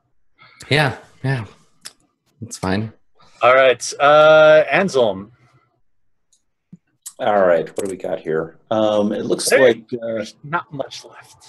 It looks like Thug 8 needs some attention. Actually, is Thug 8 the only one who's left? That is correct. He is the only one who's left. Okay. Here's the thing. Here's the thing, I say, looking down at Thug 8. Looking around, it looks like you're now a gang of one. So maybe we can settle this peaceably and you can tell us what we want to know. What do you think? Or we could settle this the hard but enjoyable way. I shake my beard. Menacingly. He looks down at the beard. He looks up at you. He looks down at the beard again. Drops his dagger. Just. That's right. Good choice. See, normally this would be the part where we would like, interrogate this dude about like, why did you attack us and all this? But really, we're just like, yeah, now all your friends are dead, and we run this town. So and we kind of started it a little bit. Exactly. Just, I mean, they were being shady. It's fine. Exactly. They were being antagonistic, and you guys escalated. Yeah. We have a specific die for escalating. That's what we do. We escalate. But maybe the most charismatic and beguiling member of the party can ask this thug what they know about the artifact and where it might be. Hildebrand steps up. Okay. Not exactly. If you want to take a shot. I love it. No, do it. The innkeeper is like, you have to help me get rid of these bodies. I'm too far away to sass the innkeeper from this distance, but I'm making my way over to the. Yeah, you can't see him, but you can definitely hear him yelling at you people, going, "I can't believe you've made this mess. I have to. The stains, just adventurers. Damn. Just throw the bodies out in the swamp. Just I don't care who does it. Just somebody."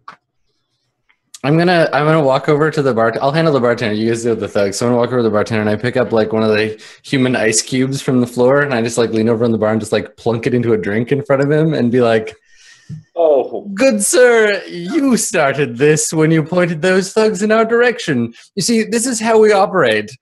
Things are bad, we make them worse. So I look around. I'm like, find some scullery maid or what have you to tidy up this place before we come back. We're going to go have a conversation with our new friend." I look around. I'm like, I think we've improved the decor, actually.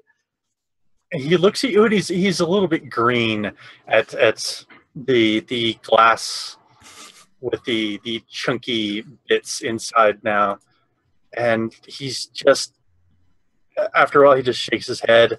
He puts his elbows on the bar, hands in face, and just shakes his head. Shakes his head. That's how we do. You gotta. You're doing murder hoboing right. Well, I mean, you know, it's a bar. There's going to be a fight eventually. There's a potential for a fight in a bar anyway.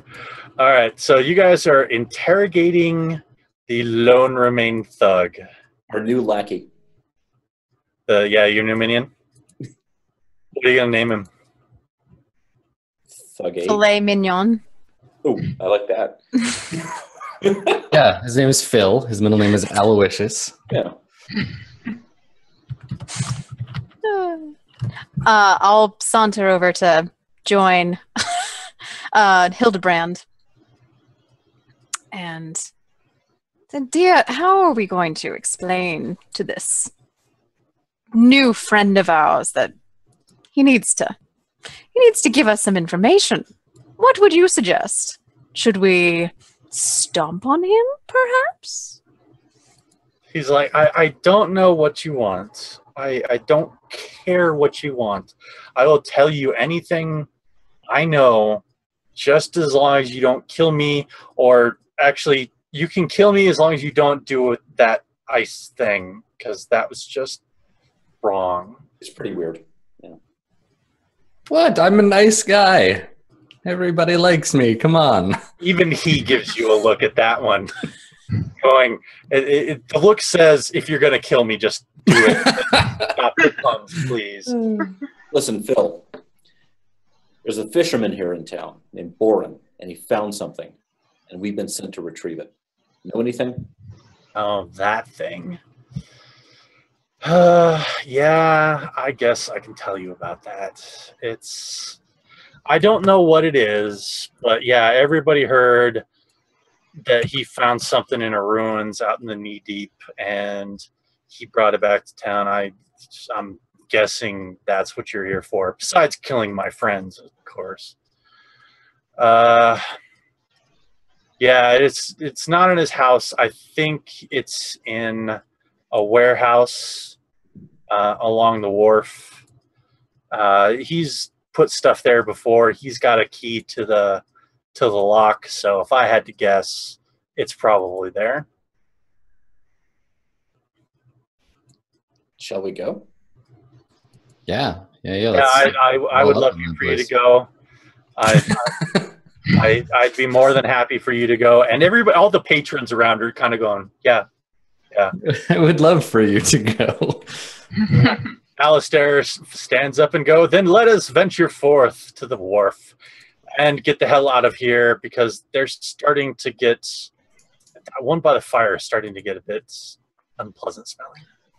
I'm sorry, I didn't know you were invited, Alistair. I'm inviting myself, miss. I put my arm around one of Throndir's legs and walk out of the bar. Yeah. Alistair looks a bit put out at that, but he opens his umbrella and with a little bit of a sad expression, he follows you guys out. Yeah, let's go check out this wharf. It's a small town. It's not terribly far or difficult to find this warehouse and on the wharf. It looks like it's actually built over the swamp.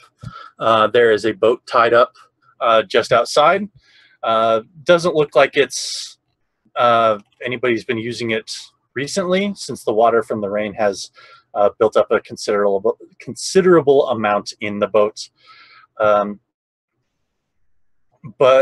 it otherwise looks abandoned. There's no lights inside the warehouse. As you reach the door, it seems to be locked. So who does this warehouse belong to? You actually don't know. Well, why don't we ask our new friend Phil, or whatever we decide to call him? Phil. I assume we're dragging him along, right? Well, you have to. Yeah. Oh yeah. He's part of the party now. That's how it works. Phil gets to hang with us now. Whether he likes it or not. Friends, Bill. Stronger friends. That's That's right. You're moving up the chain. All right. So he looks at you guys and says, "It doesn't really belong to any one person, but a bunch of the townsfolk use it for when they've got stuff and they're waiting for merchants to come by." Nice. Great. Got a key? No. How sound does the door look? It's made. It probably used to be more sound later or earlier, but it's been sitting in a swamp for who knows how many years, and as such, it's not in fantastic shape. Is there a pad? Sorry. I was going to say I'll take my axe to it if there's no other solution. Yeah. Well, let's. I mean, yeah. This looks like a job for our little skullduggery master over here. Do you want to try to pick the lock first, and then we can break the door down if you fail? Yeah, I was wondering, is it like a thick iron padlock on the door? Yes, it is. Can I inspect it and see if or can I just try to pick that lock? You can do either. You can inspect it or try to pick it, whichever you'd like to do first. I'm going to go straight up and just try to pick it. Straight to business. Yeah. Would that be dexterity for Jolty? Yes. All right. I get an 18. The rock's a little rusty. The lock, I should say, is a little rusty, and it's not in terribly good shape either, so it's not too hard to pick it and get it free and open the door. I do it quickly, throw open the doors, and then stand back and look very pleased with myself and preen a little bit. It's no big deal. Easy. Who wants to go in first? Anselm will go in first. Okay, who wants to come in behind Anselm? Me. Okay. And third? I'm following Hildebrandt. Which means that Dolores is hurting Phil. Nice. Dolores preens after opening the door, and we just walk. Okay. Straight in. We really don't appreciate it at all. The preening is more for me than anything else. All right, so the warehouse looks like it's filled with a number of different things. There are bags of what you can only assume would be seafood. There are crates filled with things that you can't tell. You're pretty sure that's one of these boxes here somewhere is the artifact. From what you understand, it's something that one person can carry, so you can automatically rule out all of the bags and all of the bigger boxes. It's just one of the smaller boxes.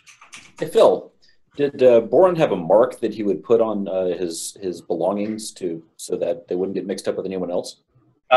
Yeah, he did. Do you see it here?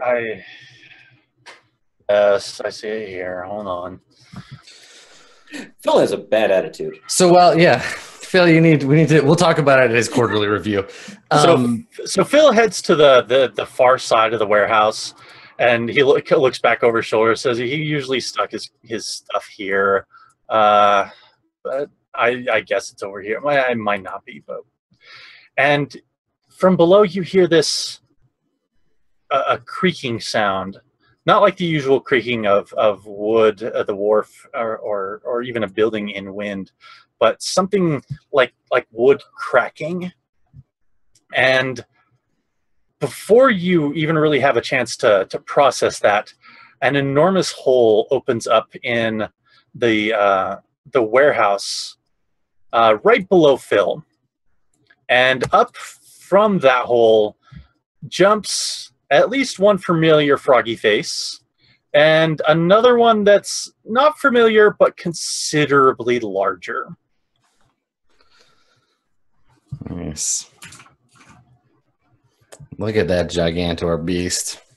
So with a croak, an angry croak, the frogman commander from earlier points at you, and in his own froggy language, you imagine he tells the frogger attack and kill you. That ogre shouldn't eat us. It should eat our henchman. He's much more filling. Stop it! Phil is, I can't. I leave. Phil is in the water below, and he says, "I heard that." We're just trying to fulfill his destiny. All right, everybody, go ahead and roll me initiative. Okay.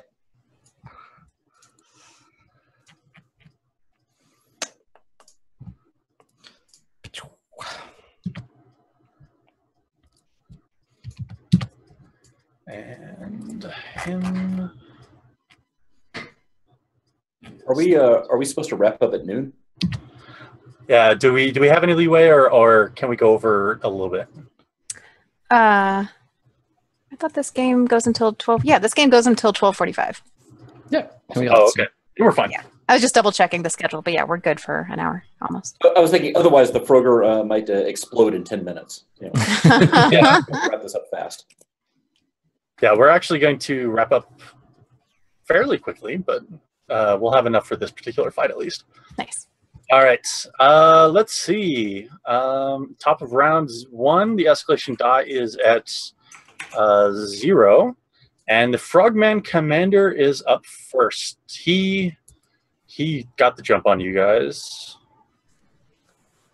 Pun somewhat intended. Let's see, what's he gonna do? No, he's not gonna do that. So he's gonna take a crossbow shot at.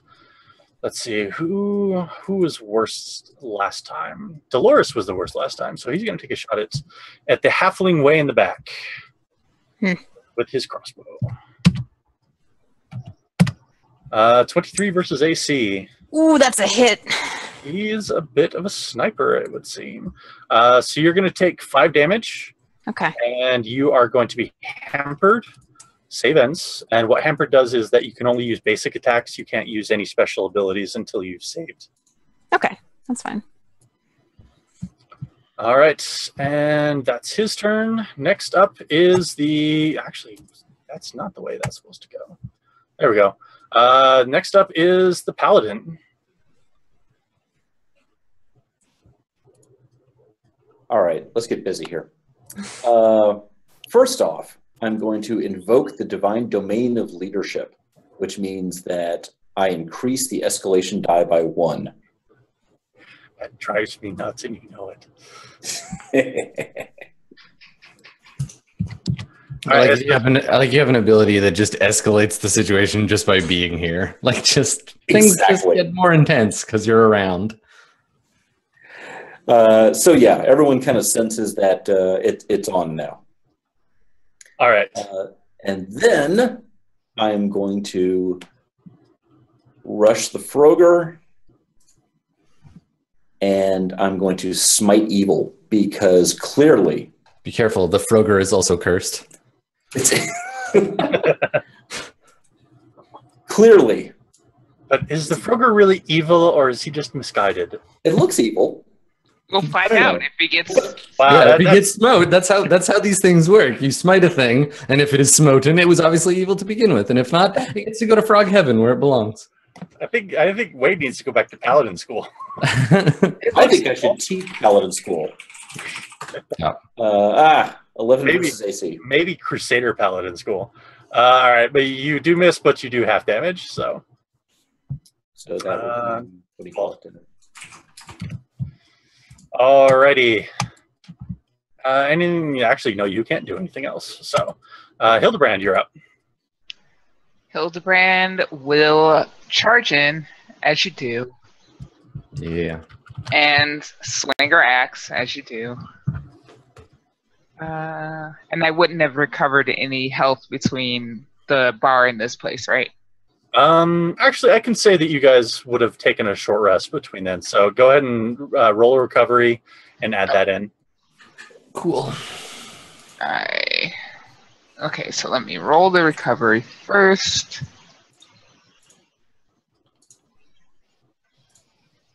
Okay, that's... And everybody can do this, obviously.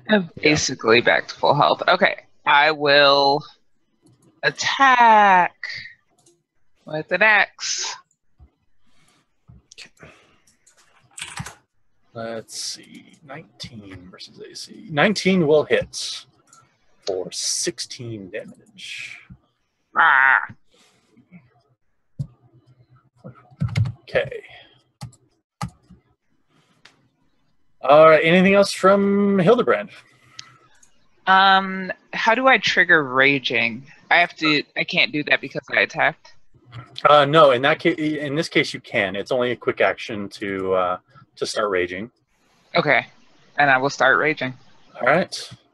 So next turn, you will roll 2d20s for your attacks. Okay. And go from there. All right. It is the Frogger's turn. And let's see. Yep, he can do that. Oh, damn, I should have done that. Never mind. That's my bad. All right, so he is going to make a huge jump, and it's attempting to, what you feel, knock the both of you right there back. So this is going to be an attack against Hildebrand and our paladin. And we will go and just a sec.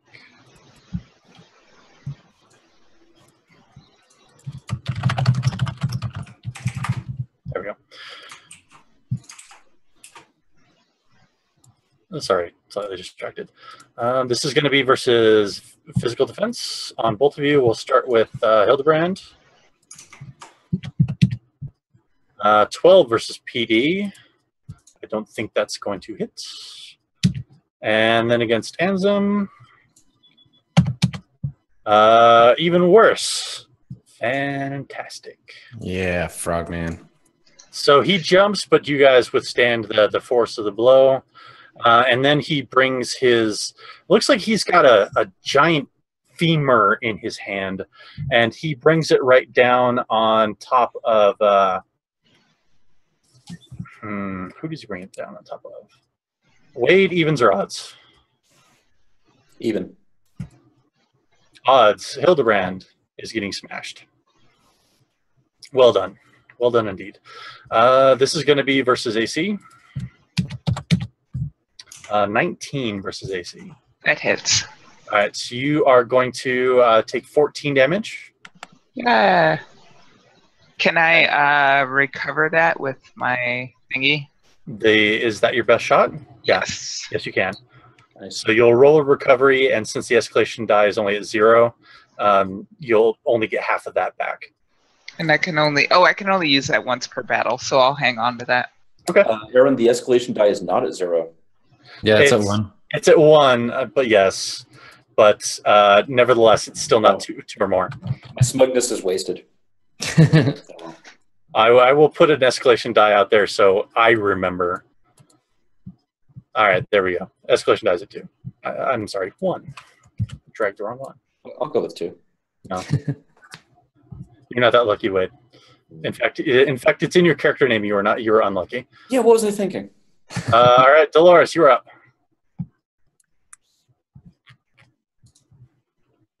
She might not be back. I'm still muted. It might be time for me to rally. I don't have much HP, so I think I'm going to go ahead and do a recovery. Okay. Go ahead and roll your recovery. You can still move, and you still do have a quick action. Oh, okay. Sorry. Okay, well, went ahead and rolled 11 for recovery. Okay. Great. So that's actually perfect. That gets me a little bit over back to my max HP. So that's very nice. I will move. Would it be 1 motion for me to move up to the Frogger? Or is it going to be 2 motions? 1. Yeah, you can reach it. Then I'm not going to do it yet.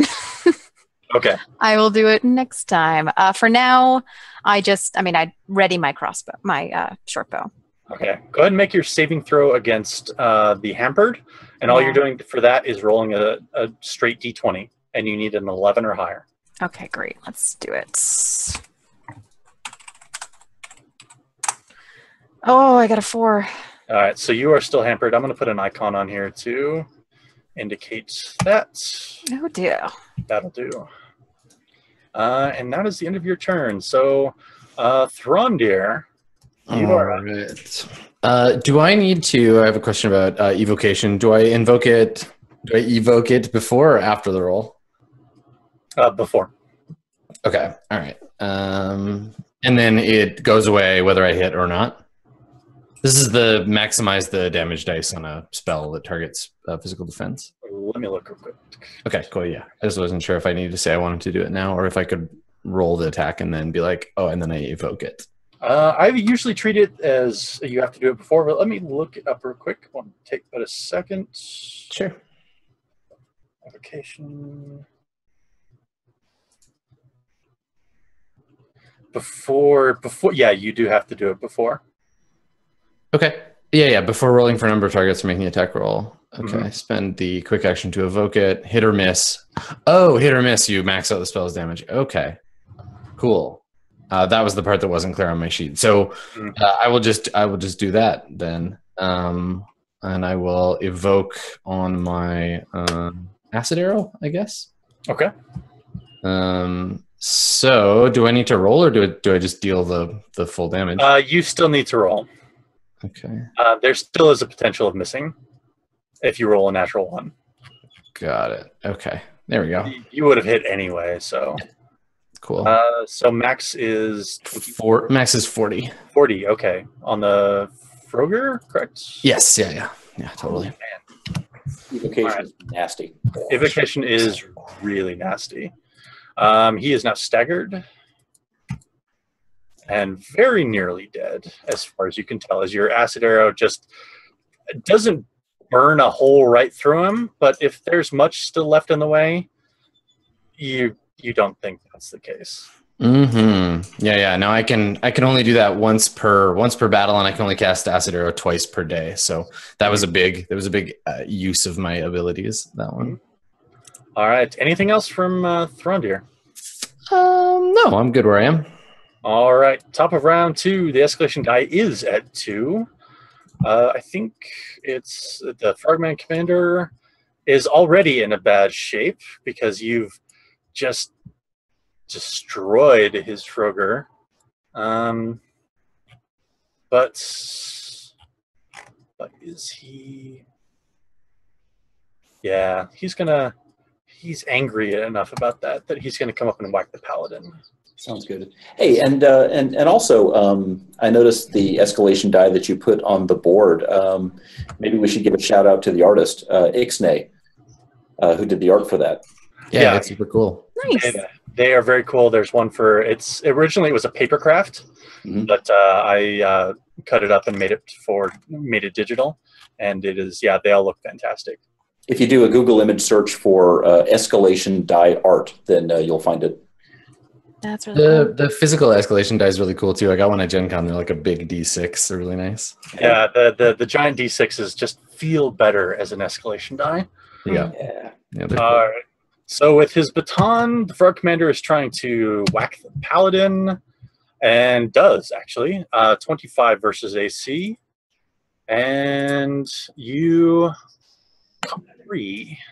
He whacks you so hard you go stumbling backwards. Dang. Not that it really matters a whole lot because it's now your turn anyway. How much damage did I take, or is it just the effect? 10 damage. Okay. Dislike. So when you come staggering back towards me, I'm like there right behind you, and I just like put my hands back. I'm like, get back in there, tough guy, and like I give you a shove. From down below, you hear a faint voice going, "I'm still down here, guys." Shut up, Phil. Okay. Nobody really likes you, Phil. Be quiet. All right. So yeah, Throndir pushes me back into the fight. And that was really annoying, but I would like to finish off the Frogger. Frankly. Okay. So I'm going to go ahead. Let's see, is there anything else that I could possibly do that's cool? Paladin. I think we're good for now. I'm just going to go ahead and whack at it with my longsword.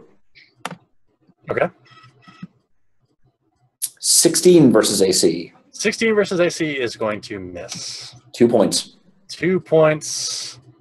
Still not enough. Yeah. You're really close, though. Yeah, I was really rattled by that whole baton thing. Yeah. Frog Commander just clocked you on. Yeah. Out of nowhere. Hildebrand, you are up.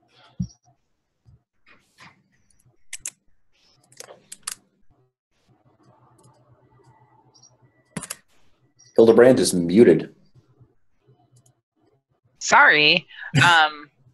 So I want to swing at the Frogger again, and I'm raging. How do I trigger that on my sheet? All right, so you're gonna make 2 melee basic attacks, Okay. Got it. and we will take the first one as your damage if you do crits. 20 versus AC will hit.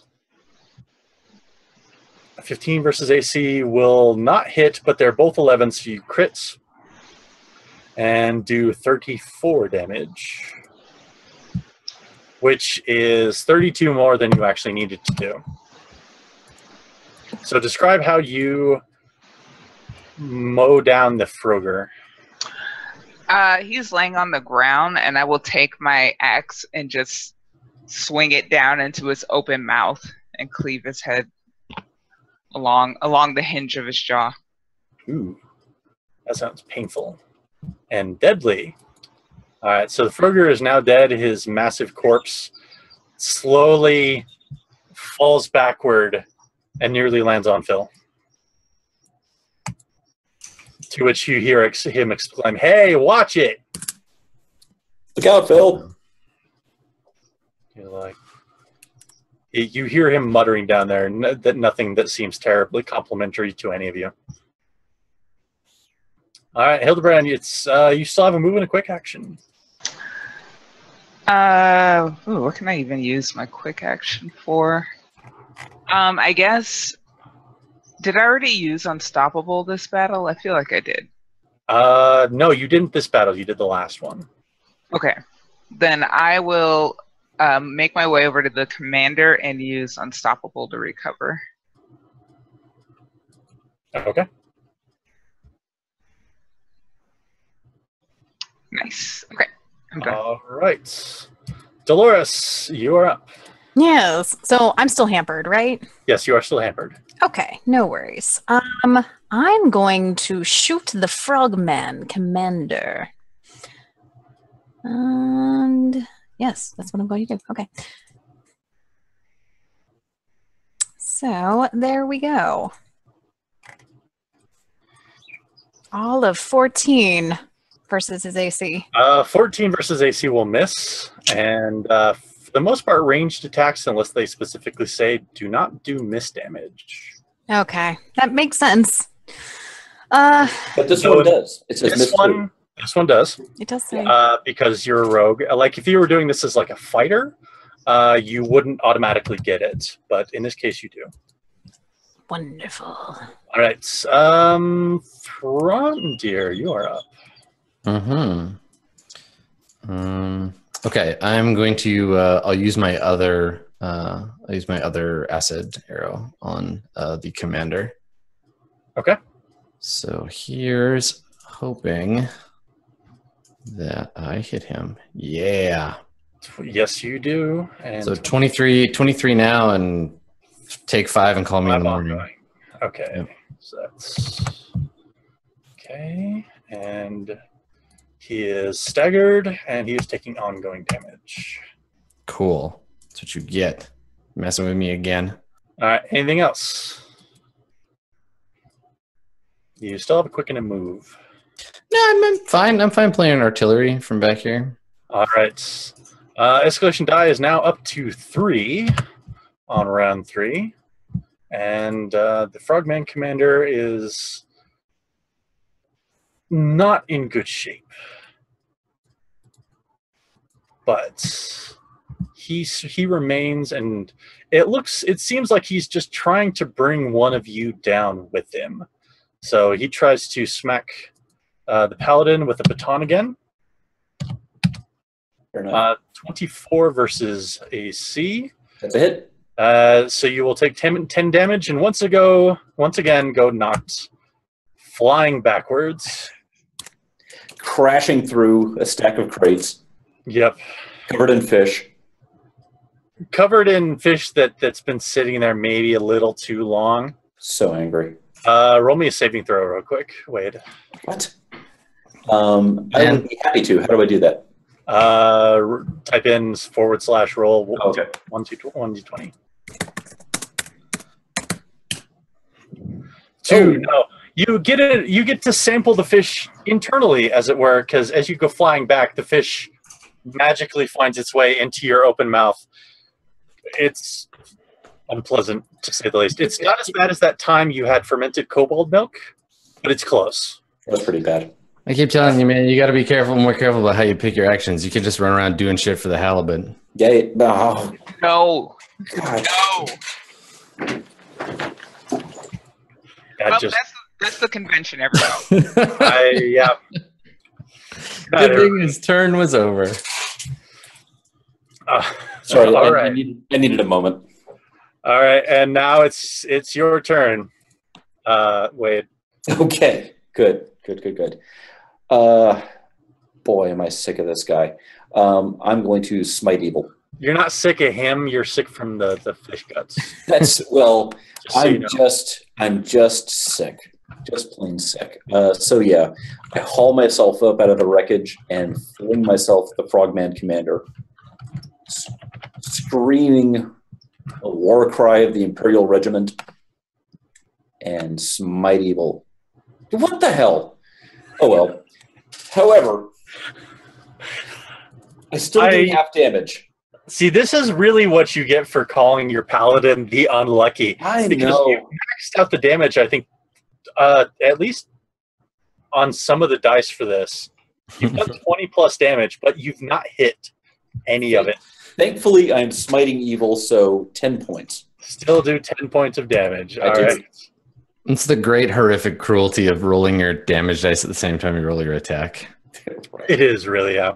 No. All right, and then Hildebrand, unless Anselm has anything left to go.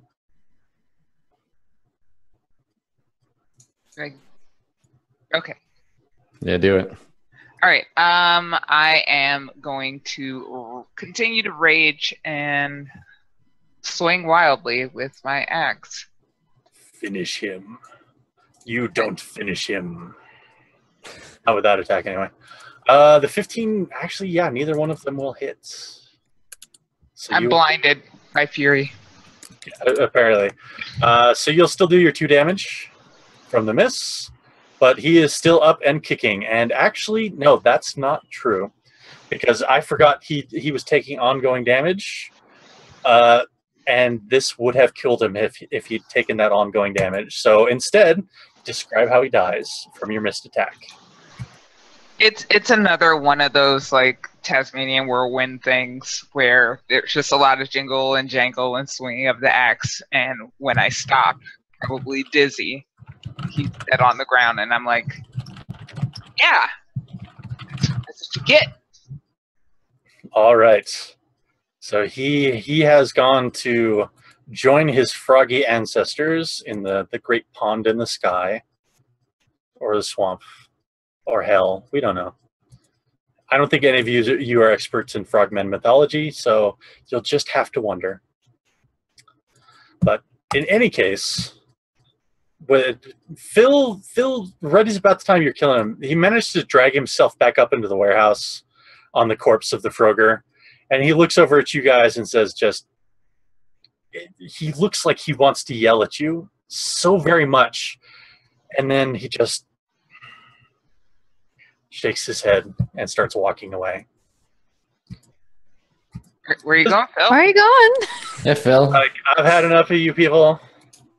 I've had enough of everything. I don't care if you kill me at this point. I'm going home. Yeah, and only now, after we've broken him, do we allow him to leave. Like, good. Yes. You understand now. You have shattered a man, which is even worse than actually killing him. Exactly. Own way. I mean, he's useless now. Yeah, it doesn't take you too long to find the box with the artifact, considering it's one of the only ones that it's left over here.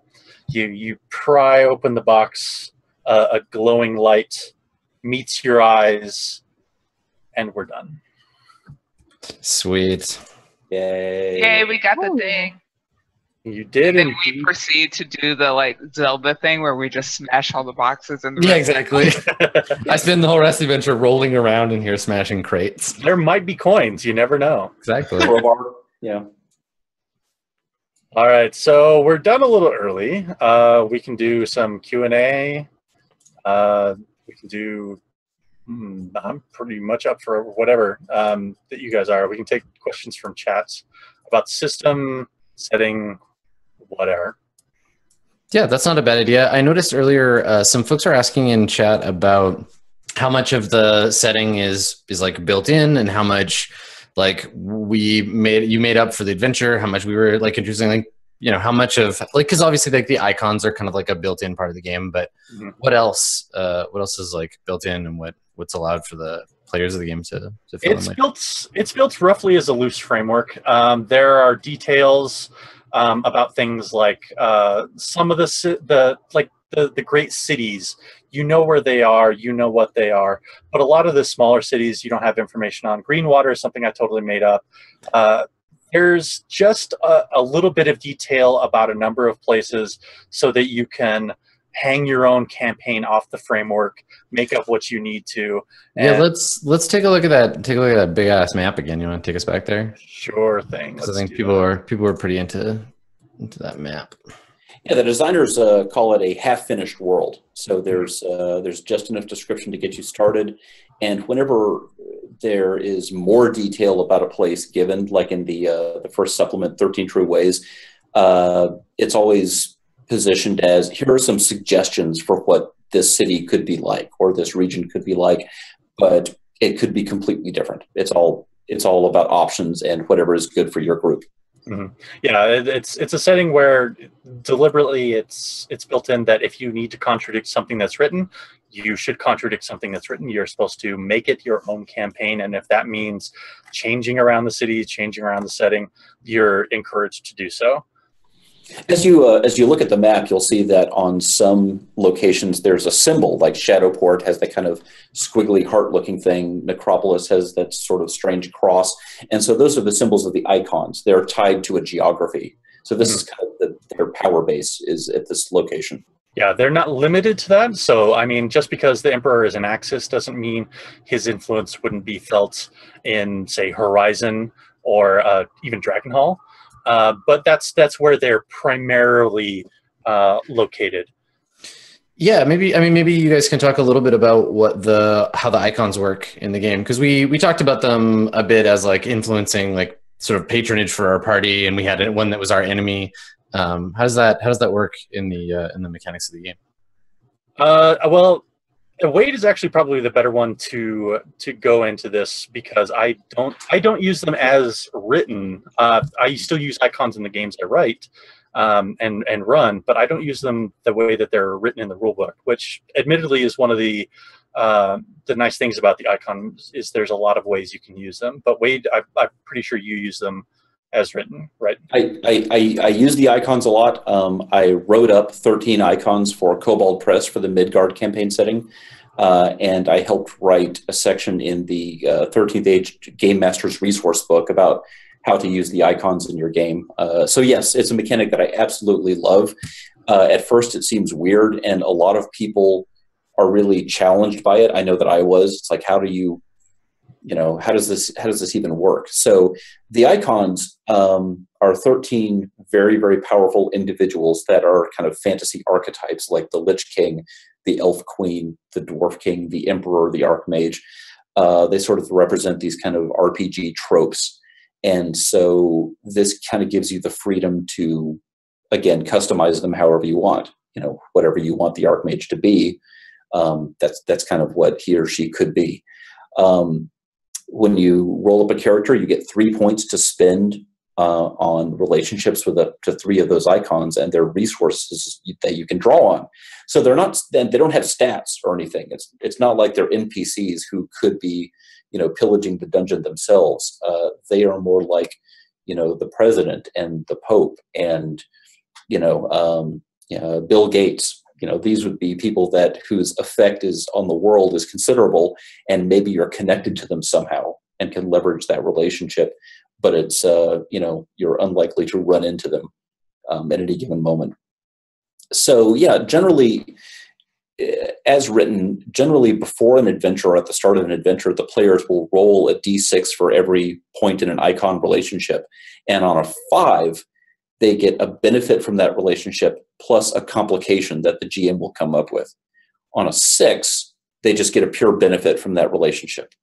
And actually, Campaign Coins just wrapped up a Kickstarter to make tokens that have a red on one side for benefit with complication and green on the other side for just benefit. And there's one of those for every icon, and you can still get in on that on backer kit. So that's actually something you can hand out to the players, and they can cash in and say, yeah, I want to use that 6 to do this thing. And it's something, it accomplishes something significant that would be in a much more effective way than just a skill check, for example. And you can also kind of use it to alter events or make up something on the fly about the world that helps you. But there are a lot of other ways to do it. But that's the basic mechanic. Yeah. 13th Age Monthly, the monthly PDF series. Jonathan Tweet did one called the 7 icon campaign, where it sort of collapses some of the icons and merges them. So instead of 13, there's just 7. But yeah, so those are the big movers and shakers in the world. And the result is that during character generation, like we did, where we're deciding which icons we have relationships with, that actually affects the adventure and the campaign. So you could say, oh, well, 3 of you have a negative relationship with the Orc Lord, so the Orc Lord is the big bad for this campaign. 3 of you have a conflicted relationship with the Archmage, so there's going to be a lot of magic in this campaign, and maybe the Archmage isn't necessarily the good guy that he appears to be. So there's going to be some intrigue plus magic plus fighting orcs. So it's a way for the players to signal to the game master, here's the kind of adventure that I want to have. Here are the kinds of themes that I'm interested in, whether it's the undead or criminality or fighting orcs or fighting dragons or whatever. And that's how I tend to use them in my games. I don't typically use them on a session-to-session basis. I use them on a more meta level, where you guys have these icon relationships, and I'm going to work that into the overall campaign. So at some point, if you have a relationship with the Lich King, you're going to run into something with the Lich King. I mean, he may not be the big bad, but he's going to factor into the campaign at some point. And for the way I GM, that's a better way for me to work them in, instead of having to go, well, you guys have rolled these relationships this turn. I wasn't planning on bringing them in, and now I have to. I don't improvise to that same level. So I work them in on a higher tier, but I still work them in. And there's a lot of different ways you can do them. Some people do it more like I do. Some people do it exactly like Wade does. There's a number of different options listed in the GM screen of how to use your icon relationships. I also try to give a mechanical benefit to when I do icon relationships. So if you have a 6, you get to add a d6 to any dice roll in combat, out of combat, whatever. If you have a 5, you get to add a d4, but I also get to add a d4 to whatever I'm doing. So in that respect, it's a little easier for players new to the system to understand it, because it's a more concrete benefit. If you're using it strictly for narrative benefits, a lot of players who aren't used to having that sort of agency, that sort of control, they kind of freeze. They're not sure what they can do, how they can do it, and giving them a mechanical benefit, even if it's this case a house rule, I find that players tend to be a little more proactive in using it, and they'll come around to the idea that I'm influencing things, and now I can influence them more narratively. I can declare that something is true. I can declare this thing about the setting or the situation, not just I'm adding a dice to my attack roll because I have this benefit. In a recent, in my own campaign, during a recent climactic battle, things were going very badly for the players, and one of them used his 5 with the Crusader to say, basically send up a signal flare and say, look, hey, Crusader, we really need help. Please come. please send reinforcements. And so reinforcements teleported in, but the complication was that then the Crusader took over the city, which is not necessarily good for the forces of good, and is something that is going to kind of come back to bite them later on in the campaign. Yeah, I could see in a long-term or longer-term campaign having a kind of way of tracking the icons and their struggles with each other on the kind of like macro scale. If you zoom out from the PC's action, kind of like Stars Without Number does the faction turn. Mm-hmm. That's cool. I really like the skill system in this, in that there isn't really one. How it's all kind of like wrapped into backgrounds. Again, not something that necessarily the folks watching would have been able to see. Can you talk a little bit about how the background systems work? Yeah, absolutely. So instead of having a set skill list, 13th Age has what are called backgrounds, and they represent experiences, talents, things that your character has and can call on in lieu of a particular skill. The example that I usually use is you might have a background called City Guard. And what that means is that whenever you would be doing something that a city guard might, such as interrogating someone, chasing people across rooftops, searching for clues in an environment, you would use that as your skill. So all of your backgrounds have a number rating associated with them, between 1 and 5. And you would use that as your skill. You would roll in the typical D20 fashion. You'd roll the D20 plus your background plus your level, and that's how you would that's how you do skill rolls in 13th Age. And there's a lot of flex with it, and it's one of the things if you asked me what my favorite thing about 13th Age, it would be backgrounds, because they are so flexible and they add to the game as you use them.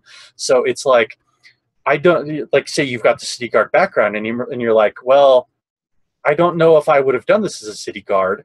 I, as a GM, would go, if you can justify it, if you can come up with a situation as a city guard where you did something, absolutely, you can use it. And it also fleshes out your character's history too, because you're telling everybody at the table, I did something like this in my background.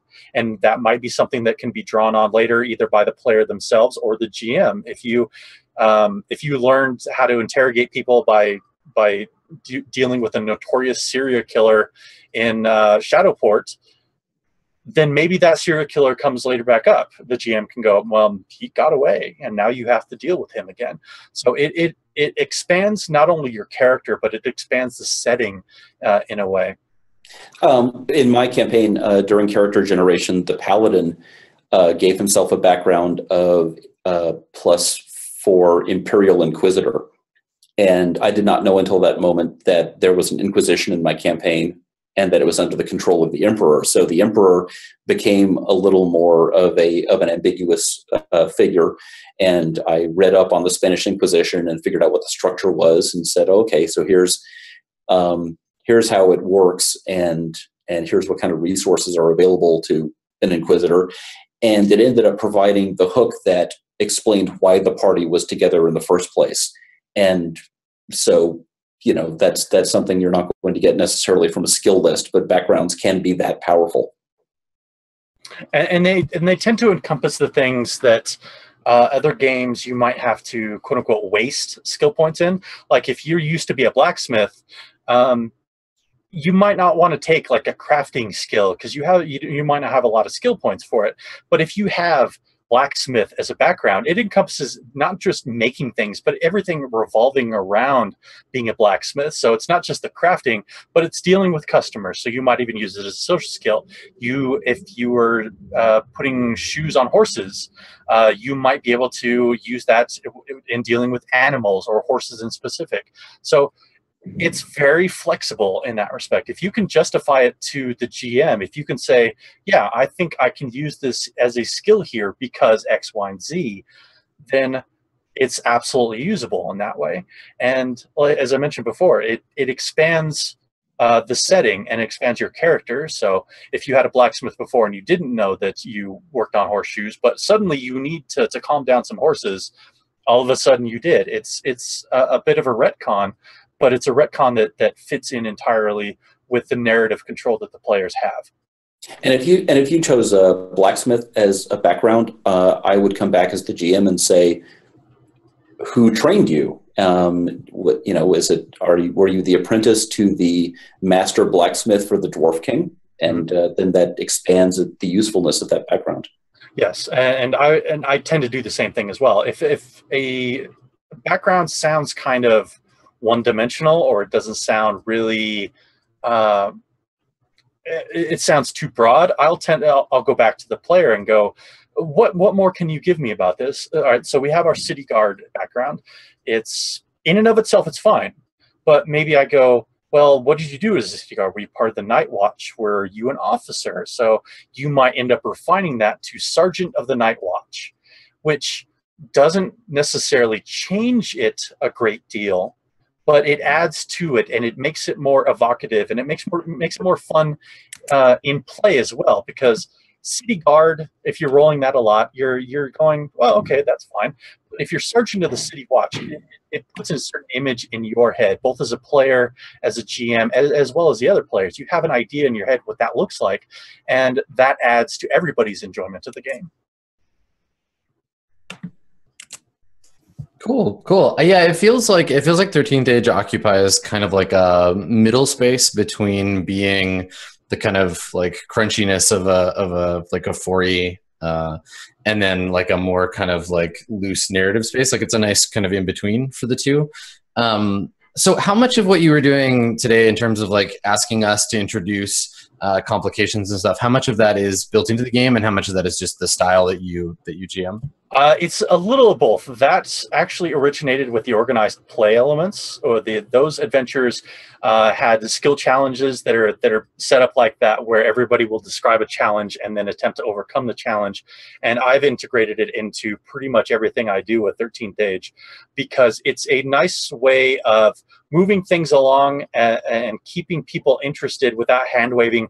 All right, you travel and we're done. That I want to keep the travel and the experience of going through the wilderness, or even just investigation. I want it to be more than just a die roll or a hand wave, and this keeps it interesting, and it also keeps players invested themselves, because they're coming up with the challenges that one of the other players has to overcome. And sometimes people might come up with something that's specifically oriented towards another player. Sometimes they might just come up with something that's suitable for the environment. But it's not something that's built into the core rulebook. But a lot of us who work with 13th Age have kind of incorporated it into our play styles and our design styles. So when I write an adventure that I'm not running, I tend to incorporate the same thing, because it has a good feel to it. It's a good mix of mechanics where people are rolling, but they're also getting to make things up. So the supplemental material for the game predominantly expands it in terms of like new classes, like new monsters. Like where does that expanding out come from? Like I've read the core book, and I know there's the 13 True Ways that contains some of that stuff. There's also like adventures that are available. Like what other stuff is there for 13th Age? 13 True Ways is arguably the next thing any player or GM. Yeah, it's the next big one. Yeah, because it's got a little bit of everything in it. It's got additional classes. The classes in there tend to be a little more mechanically complex. Stuff like the Necromancer, the Druid, those are in 13 True Ways. But it also has a number of other things for like a GM. It has some small write-ups about some of the different big cities in the Dragon Empire. And as Wade mentioned before, these are all set up as, if you'd like, this can be how this is. It's none of it's set in stone. This is how Horizon is, come hell or high water. It's all set up that here's your options for how Horizon can be, and you can pick and choose one or more of them. It also has additional monsters. Robin Laws contributed a demon. Was it demons or devils? It was devils. Robin Laws wrote a chapter on devils, which are very interesting. And they're very well written up. And it's got more magic items. It's a bit of a grab bag, but it's a very well put together grab bag that has something useful for players and GMs alike.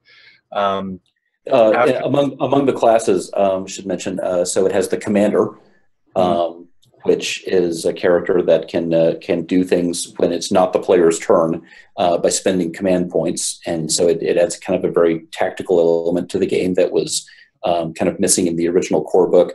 The Necromancer, as mentioned, which is a like you can have a burning skeleton that follows you around and follows your orders, and things like that. And it's a really kind of interesting character where if you give a cackling soliloquy, then you get an ability to do something.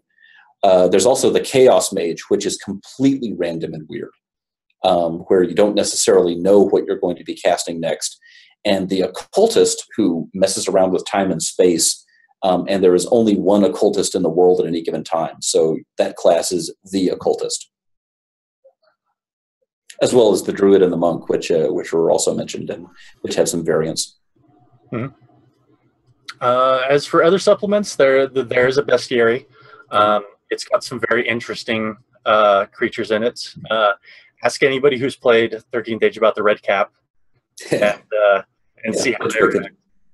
The Red Cap's got a very meta element that I won't spoil for anybody, but it's one of the most interesting monsters I've seen, period, in a very long time.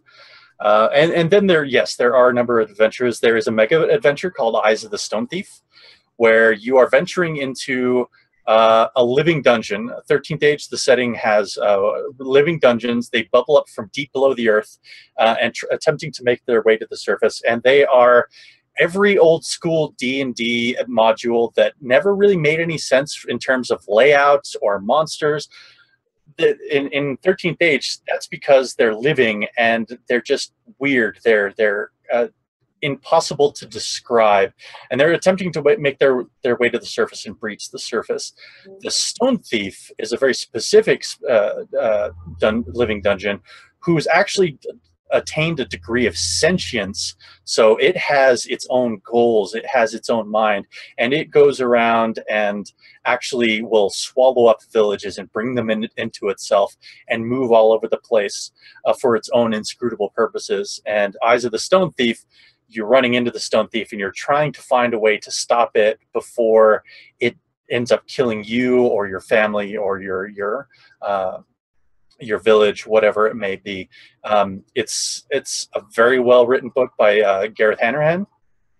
The maps are fantastic, isometric, full color, lots of monsters in there. And even beyond that, there's a number of other adventures that people can pick up. Pretty soon we are going to be launching one of those adventures here on Roll20 called Make Your Own Luck. And it will have maps, it will have tokens, we'll have everything you guys need to play Make Your Own Luck here on Roll20. Yay! Sounds very exciting. Yeah, if you go to 13thage.com, and you'll see all of these products and more in the sidebar, as well as free downloads. Mm-hmm. Let's see, does the chat have any other questions? Do you guys have any other questions? I actually have a question. I was thinking about, you mentioned this briefly while we were playing, about the ways that the grid does or doesn't work, that combat doesn't really use a grid. So can you talk a little bit about how that works and the reason behind it?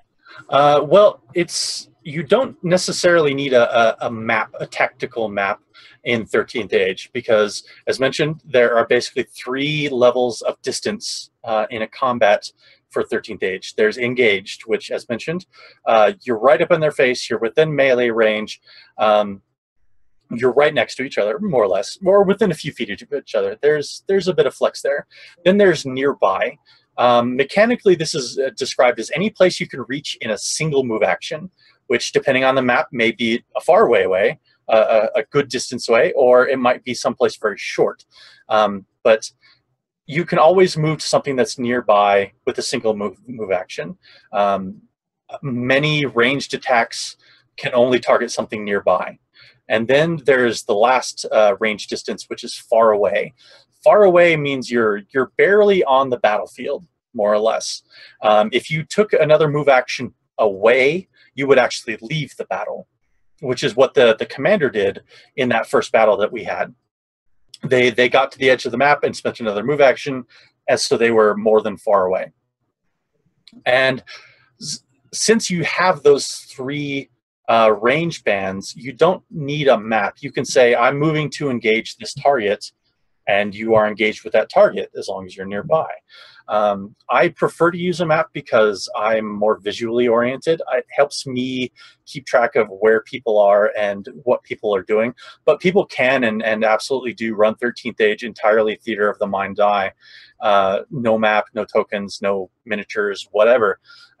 Because it's very straightforward in terms of, am I engaged, am I nearby, or am I far away from this particular enemy?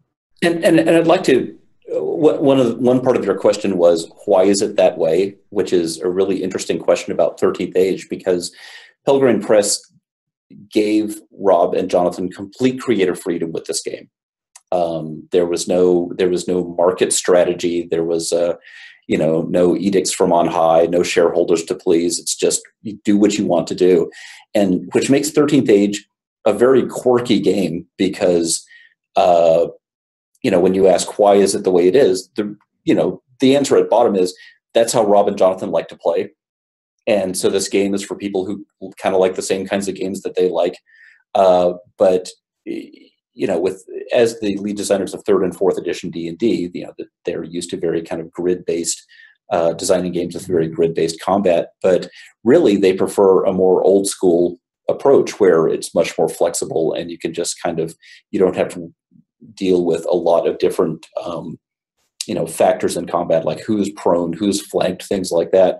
They just prefer very freeform and winging it. And so do I, frankly. So I really dig it. Nice. Oh, Aaron, I think you're muted. Aaron is muted. He's been silenced.